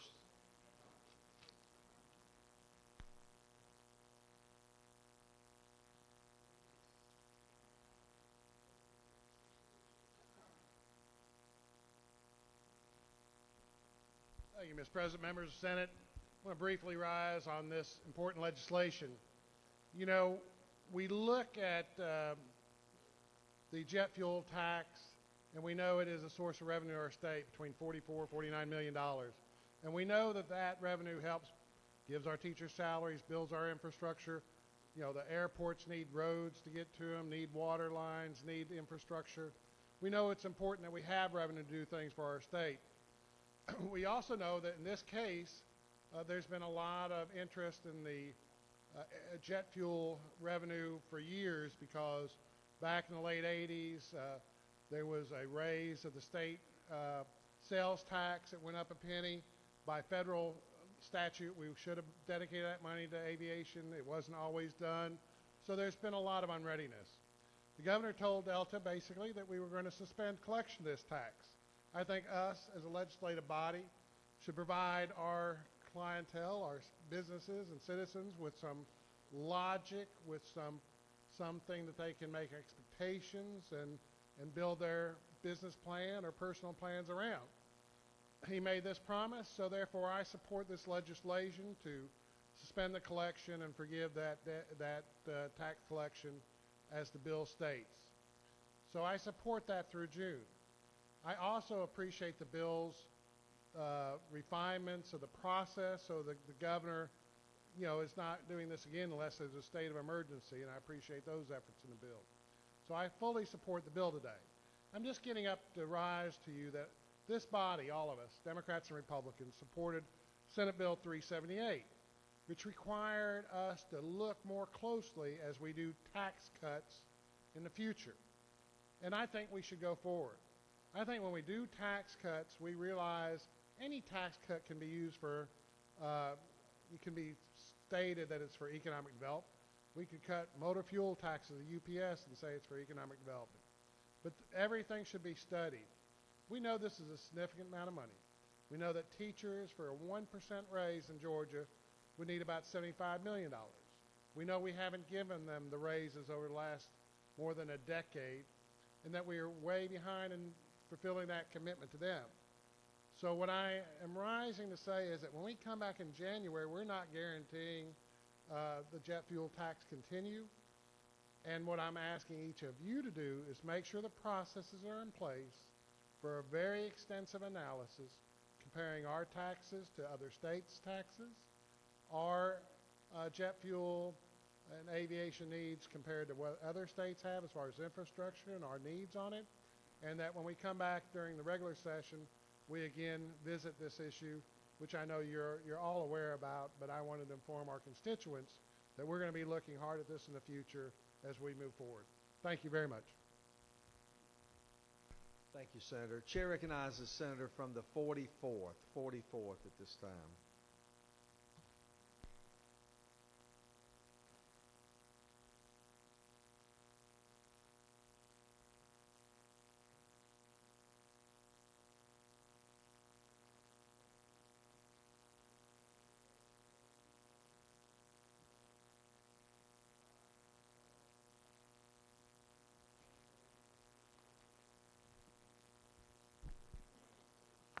Thank you very much, Mr. President.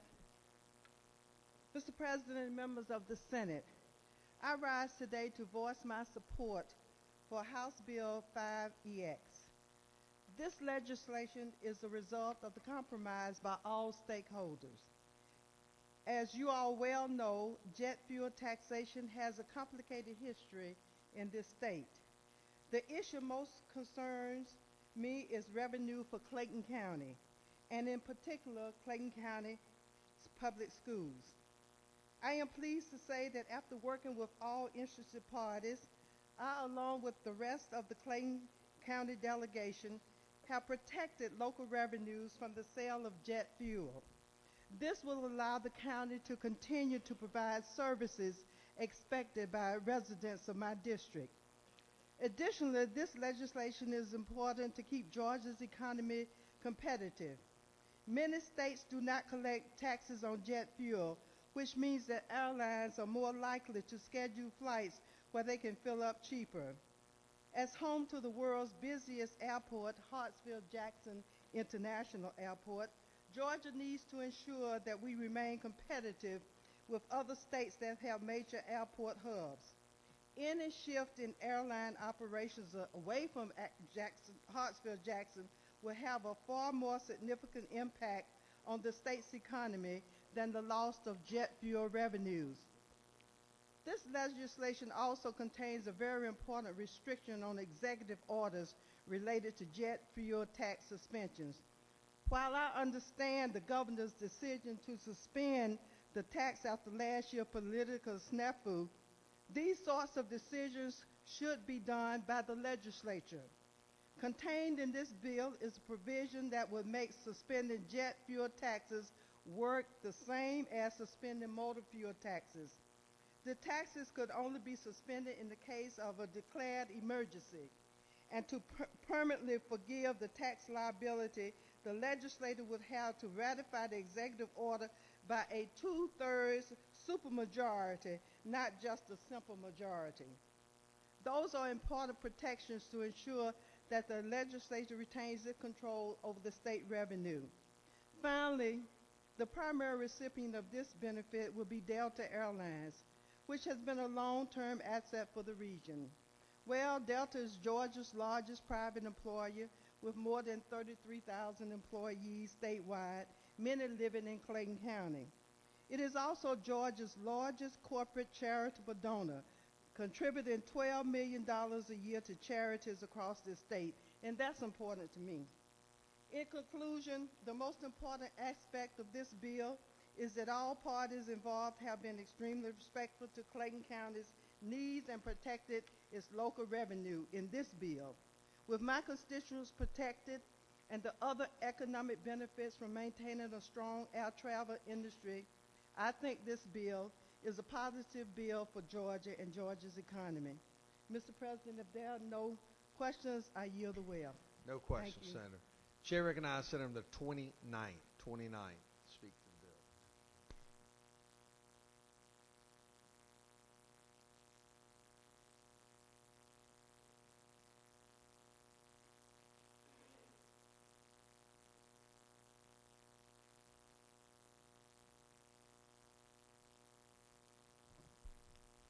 Thank you, Mr. President.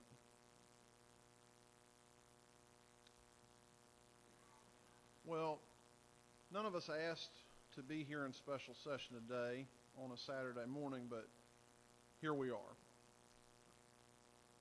I think I'd like to begin by just sharing with you one of my favorite films It's the Shawshank Redemption. I don't know if you've ever seen the Shawshank Redemption, but it takes place in a prison in Maine. And there's a character in the film named Red, played by Morgan Freeman. His real name is Ellis Redding. Now, Red is in prison for life, but he has the possibility of parole. And there are 3 parole hearings you see as the film plays out. One takes place in 1947, one in 1957, and one in 1967. And in the first 2 hearings, he tries to say what he thinks the parole board wants to hear so they'll turn him loose. And of course, it gets denied both times. And then finally, he has his 3rd hearing. He's been in prison for over 30 years. And it's probably not appropriate for me to quote what he says in the movie, but he's very blunt with the parole board at that time. And they actually grant his release. I've often wondered about that scene in the film and why he bothered to go to the 3rd parole hearing, because he clearly thought that the fix was in. But at the end of the film, Red talks about hope and enduring hope. And I think when he went there that 3rd and final time, there was some small part of him that was hoping he might win his freedom. And in answering that question, or telling you that story, I answer the question that some of you may have about why I would speak to this bill today. Minds have probably been made up at this point, and why I would be as blunt as I intend to be today. But it's because I hold out some hope that even though in the 8 years I've served here, I've generally supported the governor when he was right, which was much more often than when he was wrong. But on a handful of occasions, I have opposed special tax breaks for special interests or favored industries. And my opposition has continued, even though I've never seen the governor fail to pass a bill in this chamber that he was supporting in the 8 years I've served, and that the outcome of the vote is usually similar to a basketball game between the Harlem Globetrotters and the Washington Generals. It's usually not very close. But I, like Red, hold out some small hope that this time might be different. When I learned about the planned call for a special session by reading a news report which discussed hurricane relief funding, I asked myself, what is the real reason we are being called into special session? Because while I certainly support the work that was done here this week and today in the Senate, and I think it's unlikely the public at large realizes this, there are procedures in place for emergency funding to be allocated without calling the legislature into session. And indeed, that is why we have compiled a balance of over $2 billion into the rainy day account. The tragedy that has befallen South Georgia clearly qualifies as a justifiable circumstance to use some of the rainy day fund. But if we aren't here to vote on hurricane relief, which could have been handled without calling a special session, why then were we being called into special session? And it became clear reading the call that was issued that we were here to have another round of debate over the jet fuel tax break. I've opposed this measure from the beginning. I think that's an important point to make. Regardless of the relationships of private airlines and political organizations, that doesn't really have anything to do with it. It shouldn't enter into the analysis. Bad public policy is bad public policy. The legislature that will be seated in January should be deciding this question. And calling this session was a mistake. But as I said, we are here, and we are here being asked to resolve the question, so let's get to it. To understand my opposition to this measure, I need to spend a few minutes discussing our public policy on fuel taxes more generally. In 2015, some members here will remember when the administration asked the legislature to raise $900 million in revenue, including raising the gasoline tax and imposing a $5 per night hotel-motel tax. We were told at that time from this well multiple times that it was absolutely necessary to raise this revenue to improve our ailing infrastructure, our roads and bridges, and that motorists and travelers should be the ones to pay for these improvements and upgrades. While I disagreed with the amount of taxes being levied, it was hard to argue with the proposition that the users of the system should pay for the system. Now this same administration is asking the legislature to end the tax on jet fuel in our state. I'll come back to the sunset, but for today's purposes, we're ending the collection of jet fuel taxes in our state. Federal law requires that the revenue generated by this tax be spent on aviation infrastructure. Many of us have airports in our districts. I can tell you in District 29, we have, of course, the airport in Columbus that has commercial service, but we also have LaGrange Callaway Airport, the Harris County Airport, and Roosevelt Memorial Airport in Warm Springs. During my 8 years as a senator, I have gone multiple times to request funding for runway improvements, lengthening the runway, adding hangar space. These are not inexpensive endeavors. And some of you may not know this, but there are over 100 general aviation airports in our state. There are a lot of needs for those airports in our state.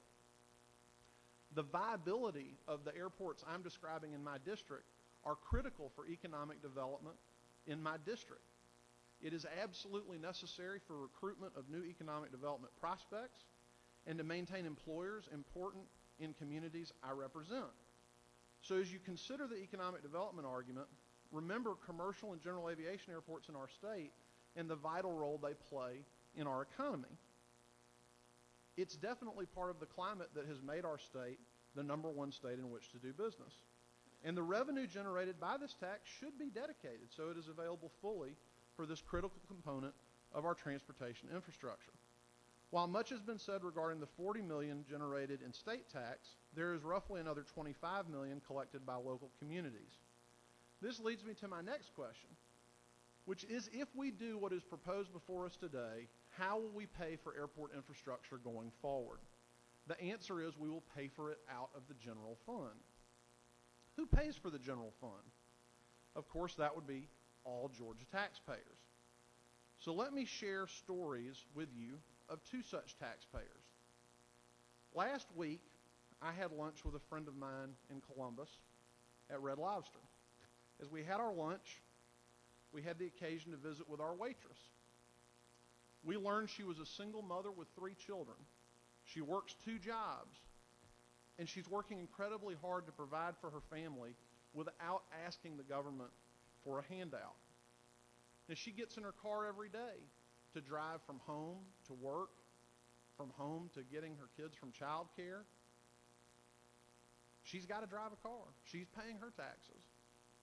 This morning, I took Uber to the Capitol.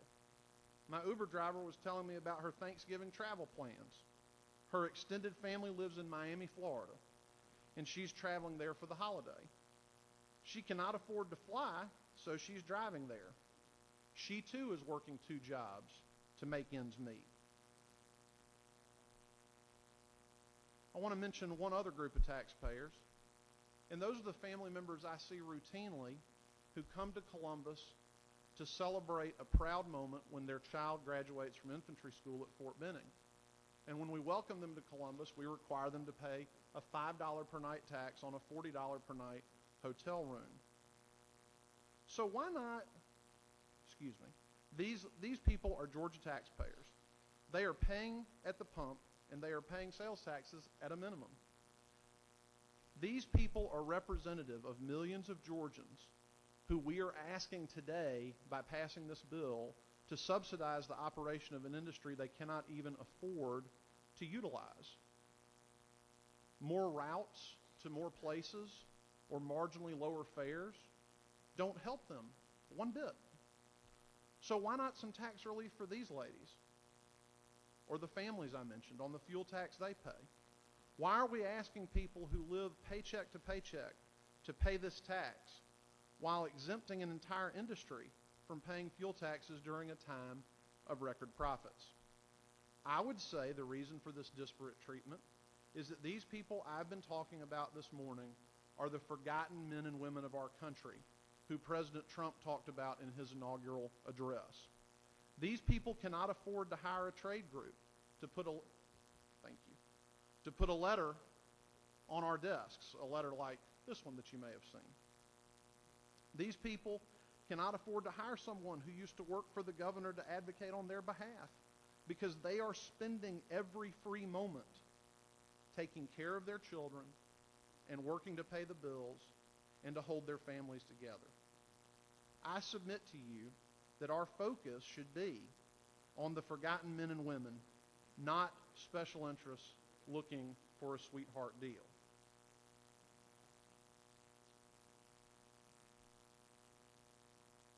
It is my hope, as I've shared these thoughts with you today, I'm sorry. If this is good public policy, why are we sunsetting it in 7 months from now? What will change between today and 2 months from now when the newly seated legislature takes office? If you believe this is good policy today, then it should be sunset several years out, not 7 months out. Now, having said all of this, I am willing to compromise. I am willing to support the bill with the amendment offered by the senator from the 31st. I don't like it, but it would avoid the confusion of collecting taxes retroactively and end this practice definitively on December 31st. This is a reasonable compromise on what I find to be an otherwise distasteful measure. I do want to say a brief word to my friends in the minority caucus who have supported measures similar to this one in the past. It is difficult to take your calls for more spending on Medicaid, transit, and education seriously when you support corporate welfare like this bill before us today. It is my hope that even if I fail in my effort today, that I will have honored the commitment I made 8 years ago and that our president made 2 years ago to fight for the forgotten men and women of our country with every breath in my body to ensure they will be forgotten no longer. I know others in good faith in this chamber may disagree with me today, but I hope that my service will be remembered in fighting for those without a voice, and my vocal opposition to this measure is in keeping with that tradition. Thank you, Mr. President. I yield the will. Thank you, Senator. Shawshank in 1995 was beat out by Forrest Gump. Was a movie of the year. So, best picture. Who do you think knows Georgia best? Forrest Gump. Chair recognizes Senator from the 19th.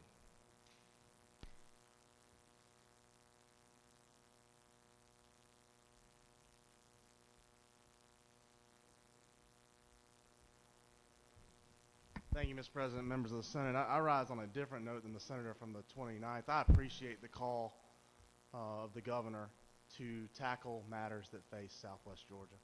I appreciate the call of the governor to tackle matters that face folks who are just to the west of me in the state who are experiencing incredible difficulties.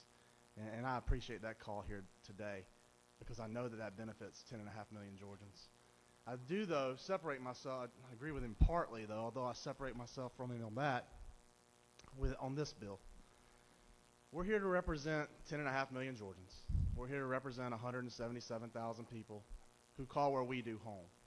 And this bill, I do not see where that helps the 10.5 million Georgians that we represent as a whole, and particularly the 177,000 that I represent back in Southeast Georgia. You see, this bill also, while it takes $39 million from state funds, it also takes about $26 million from local funds.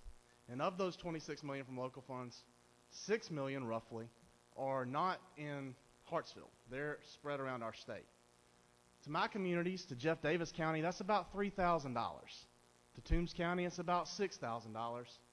To Wayne County, it's about $3,000 as well. And while I've been told and while I do understand those dollar figures are low, their percentage of their airport budget is actually pretty high. That's a whole percent of their airport budget in Jeff Davis. It's a little bit over that in Toombs. It's almost 2% in Wayne County.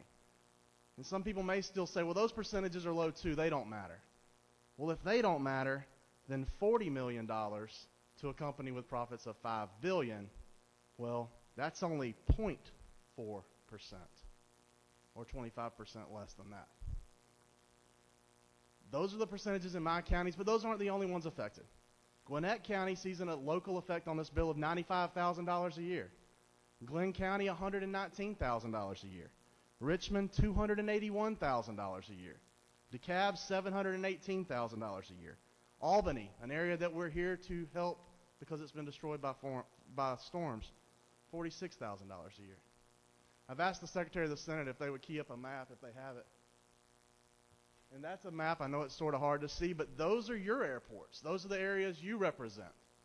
Those areas will see a deduction as well, not just of the $39 or $40 million of state funds, but of local funds as well. And we've heard the argument that the FAA requires this. Well, there's ways to tailor that. We know there are. I'm resigned. I understand that I may be in the minority today on my vote. But we may come back and affect this again next year. And I would ask that I'll tell you there are ways that we can make sure that this bill would benefit the 177,000 I represent and the 11 million, 10.5 million that all of us collectively represent. The senator from the 22nd talked about this. The senator from the 41st echoed it about making sure these tax breaks work for all Georgians. The senator from the 21st talked about more flights. The senator from the 26th talked about flights out of regional airports. But none of those things are here and included or guaranteed in this bill. You see, if we wanted to make sure those 10.5 million people were also benefiting, we would reduce taxes on something else, find another way to reduce those taxes. We could find ways to support those local airports where we're taking that $6 million out on local money. We could treat this like we do other economic development projects and tie it to a minimum number of jobs so that we aren't facing a threat that other jobs leave our area every year when we gather in this General Assembly.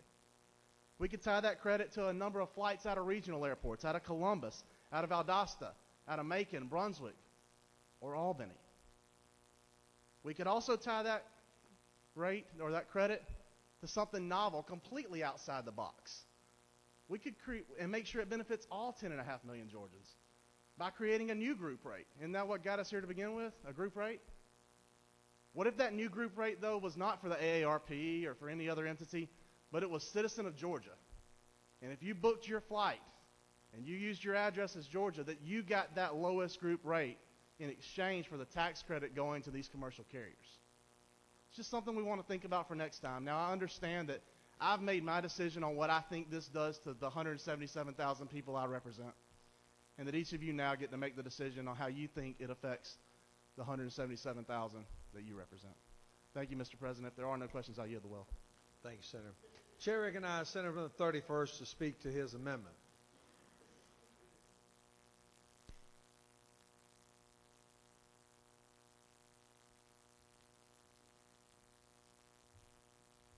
Thank you, Mr. President. Members of the Senate, I have, hopefully, will be able to combine my thoughts on the bill as a whole and the amendment. The amendment is very simple. I think you can comprehend what that does.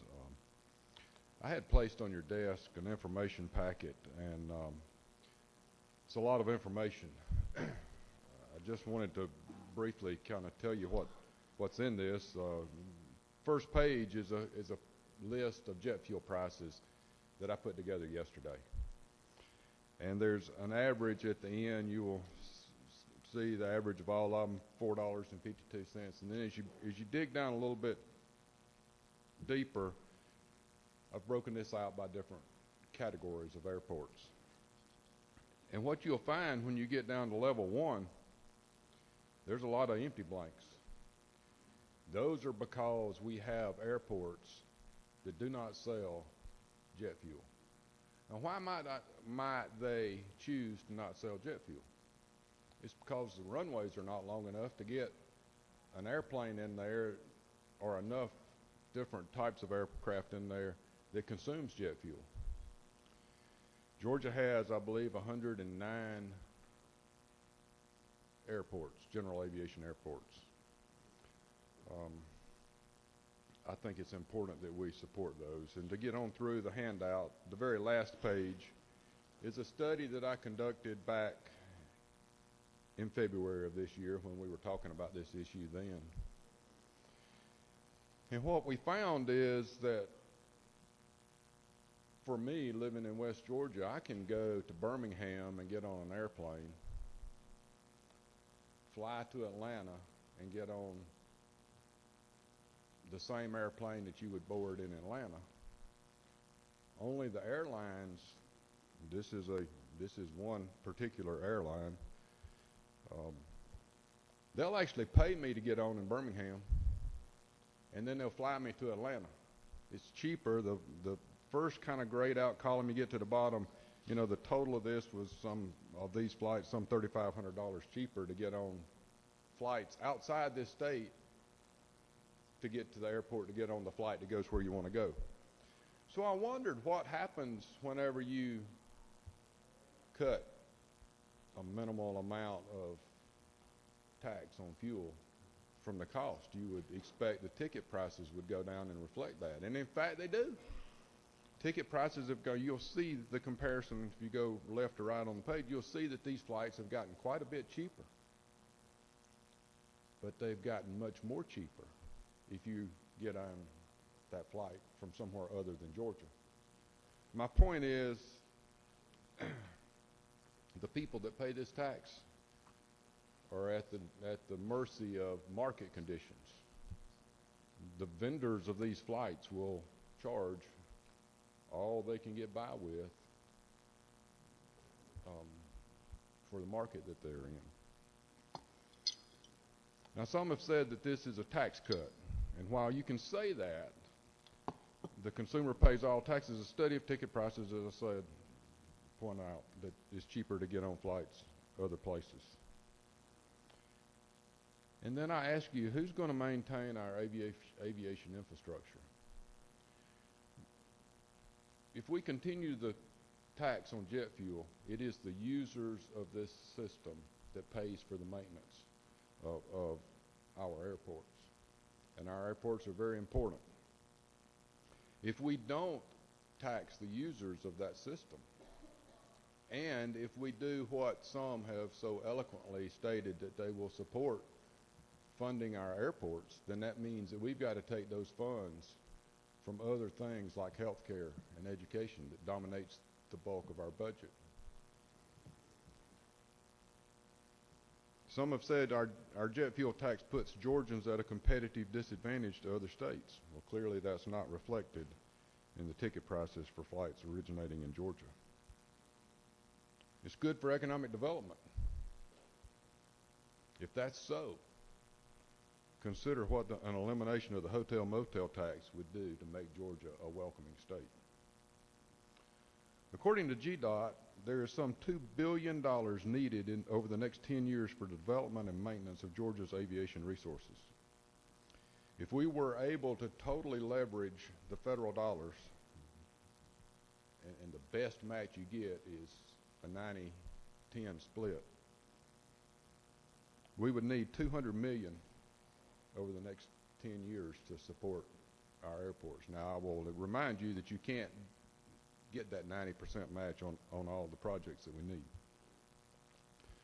Imagine what an infusion of $200 billion in construction and engineering work in this state would do. That would employ people all across this state. According to GDOT's statewide airport economic impact study, more than 82,000 people are directly employed at Georgia's airports with a payroll of over $5.9 billion. Attracting international and out-of-state companies to our state will require an airport system that can accommodate those corporate aircraft that their executives and management personnel fly in. Let me also point out that Georgia has some 4,800 based aircraft here. That's a tremendous amount of income for local governments in ad valorem tax. Those airplanes, for the most part, are based at airports.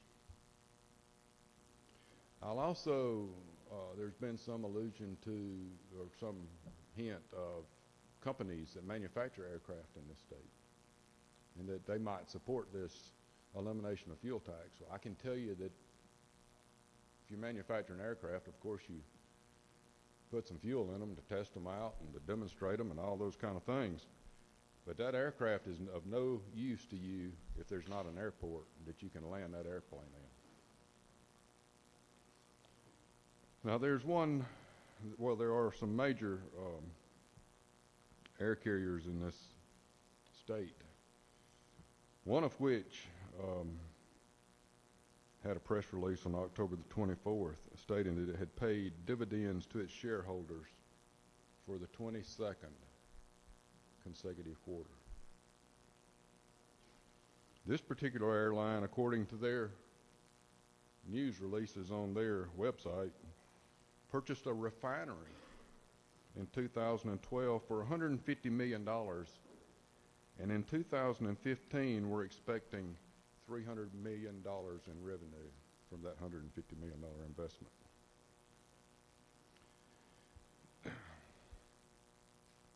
Now, we're all about helping those who need help the most. This particular airline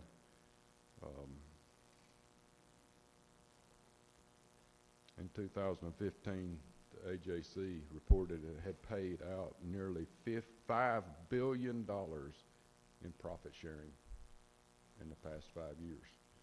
And of course, if they paid dividends for 22 consecutive quarters, their shareholders benefit as well. Now, some have said, why would we want a 12/31 date? Well, there is some logistics to re-implementing the system of collecting and remitting this tax that we should be collecting from the users of the system, and this would give them a little bit of time while still collecting the taxes to support our aviation infrastructure.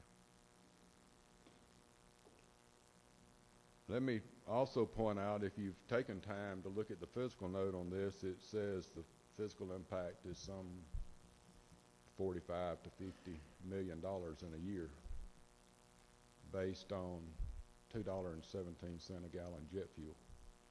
You look at the numbers I provided you, you will see that that's not the case today, that this would be double that. Now, admittedly, an airline that has its own refinery, I'm not sure how we tax that. Do we tax it on the raw products that goes into the manufacture of jet fuel, or do we tax them at the rate that everyone else would pay?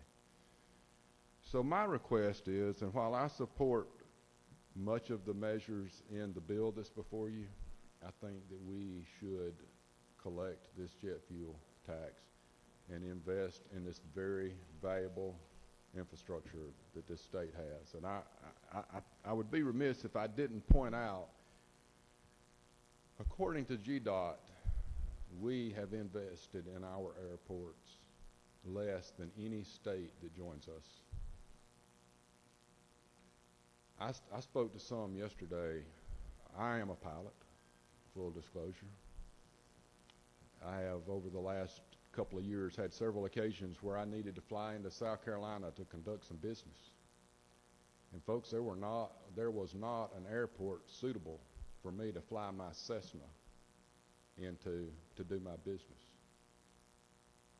The runway was there, but there's no fixed base operation, no way to buy fuel, no way to rent a car, no way to check weather and to file flight plans and what have you when we get there. So to say that we have invested in our aviation infrastructure less than the state of South Carolina is a disgrace. And the legislature's had that ability. And we have put some money in our airports. But we need a consistent revenue source to fund this very valuable asset that we have. And we've got to maintain it. And it is only because we have these assets that we can attract these international and out-of-state companies. I'll give you one more story. I was at our local airport a few weeks ago. There was a business that's located nearby there. This big jet came in. It was a pretty large corporate jet. It might have been a Gulfstream. I'm not rich enough to recognize all these oil burners. But this big jet taxied up to the FBO. About 8 or 10 folks got out of there, walked about as far as from here to that door, got in I think it was four different rental cars, and left. I asked the guys there, I said, who is that? They said, oh, that's a company that's located in town here. In 5 minutes, well, let's say 10 minutes after that airplane landed, those executives, or whoever that was, that flew from Washington State, by the way, to our community, was on the job and working. Now, they could have gone to Hartsville. You know how long it takes to get your bags and get out of Hartsville? Maybe an hour after the plane leaves, you'd be over at the rental car facility. And then you could have driven an hour back to where they were. So the amendment just simply says that we will reinstate the collection of this fuel tax, a tax on the users, on December 31 instead of June 30th. I would urge your support on that. I urge your support on the bill. And I hope that those who have talked so eloquently about their support of our infrastructure will honor that in the future years and allow us to maintain this valuable asset that we got. Mr. President, I'll be glad to answer questions if there are any, but I'm ready to take my seat if not. Chair recognizes Senator on the 20th on a question. Senator, would you yield? Yes, sir. Is it not true that I agree with you that all of our airports are vital to the communities they serve, and that I fully support infrastructure funding for improvements to our rural airports in particular? If you say that, I want to believe you. Will you fully yield? Yes, sir. Is it not true that the state sales tax on jet fuel is not dedicated to infrastructure improvements on airport, but instead goes into the general fund? You're right, and that is in conflict with the federal regulations that say that on, not all jet fuel, to be perfectly clear, but I believe on a date after 1987, taxes that were implemented were supposed to be spent on those airports, and we have not been doing that, even though there are many in the legislature over the years who have tried to get that in place. The FAA clearly recognizes that our aviation infrastructure of this country is important, and because of states like Georgia, for whatever reason, that was not putting that money back into the infrastructure, just drawing from it, they have a regulation or rule that states that that money should be reinvested in airports. And let me say, to continue on that, perhaps we're overtaxing jet fuel. And if that be the case, I would fully support a reduction in that rate. And as a general aviation pilot that doesn't consume jet fuel, but instead avgas, I think that that money should also be put in the pool to support our airports. Will the Senator further yield? I do. Is it not true that I agree that's a discussion that we need to have, but that's not the bill before us today? Part of that discussion is not a part of this bill, and absolutely we should have been having this discussion for years and have had the discussion, but the General Assembly, for whatever reason, has not chosen to do the right thing. Thank you, Senator. Chair recognizes Senator on the 13th for a question. Thank you, Mr. President. Will the Senator yield for a series of 3 questions? Yes, sir. First of all, Senator, isn't it true that we're dealing with this because of an executive order that's really overturning an issue that we dealt with in the General Assembly earlier this year and said no to? You're right. This issue has been up a number of times, and the General Assembly has refused to act on this, and the governor did take an executive order on July the 30th to take place on August the 1st. Isn't it also true that this amendment of yours will end that executive order sooner rather than later? Yes, sir. Isn't it also true, Senator, that I spoke with my insurance company just yesterday about the damages to my business from this storm? And in that conversation, I made a comment about the devastation of South Georgia and that so many people their homes were damaged and just devastated, and how I even hated to call and ask about my issues because I see others who are in greater need, and that the most important issue in this special session is to deal with helping people devastated by this storm and not corporate issues? Yes, sir, and we have strongly supported that already this morning. But I will tell you that there were also airports devastated by this storm, and they are important to your community, and we need to support those airports and have the funds to maintain them. And this amendment would help us do that quicker. Yes, sir. Thank you, Senator. Chair recognizes Senator from the 42nd for a question. Thank you, Mr. President. Will the senator yield? I do.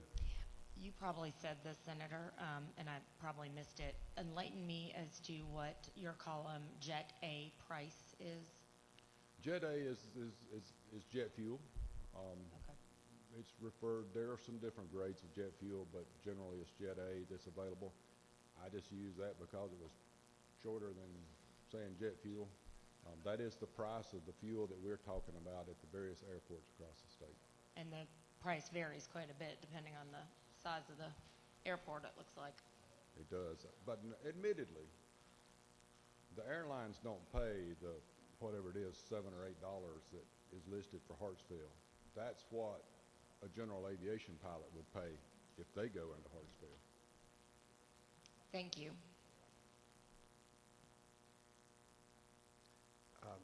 There are no further questions, Senator. Well, I had a request this morning that whenever I spoke to you that I would smile. And so for the benefit of those that didn't recognize this as a smile, I will give you something that you all think is a smile. Have a great day.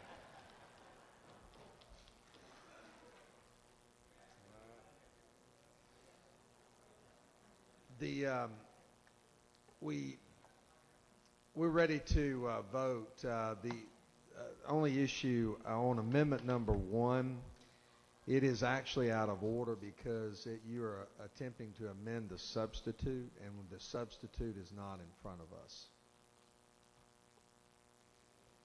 Any other senator wish to speak for or against the bill? Is there objection? Agree in the Porter Committee which failed to pass the bill. Chairs and none. The Porter Committee has agreed to. All those in favor of the bill vote aye. Those opposed no. Secretary, unlike the machine.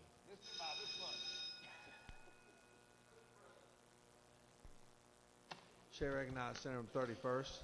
Mr. President, the amendment before us clearly states that it is to amend LC 431050S, and it is a substitute that came out of the House. It's not, you are amending not the substitute. You would be amending House Bill 5EX. Which is the bill that we have before us. The LC numbers match up.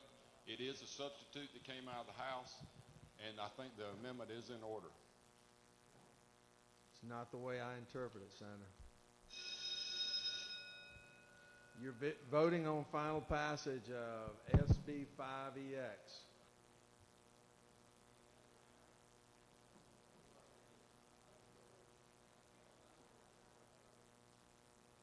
On the passage of House Bill 5EX, the yeas are 43, the nays are 19, and this bill received requisite constitutional majority is therefore adopted.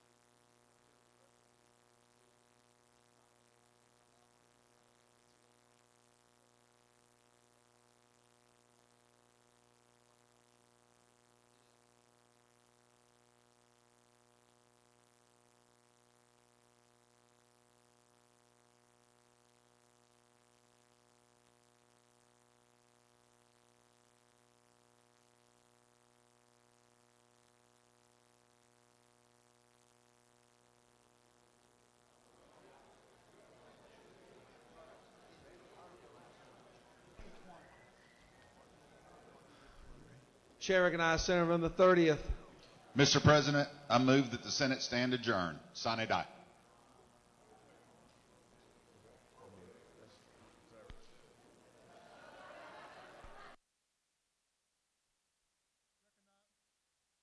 Recognize the representative for a motion.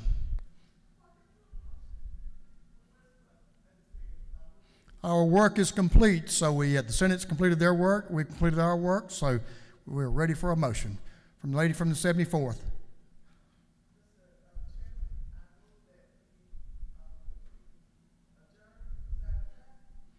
We have a motion that we adjourn sine die. This House is adjourned sine die. Thank you, great work.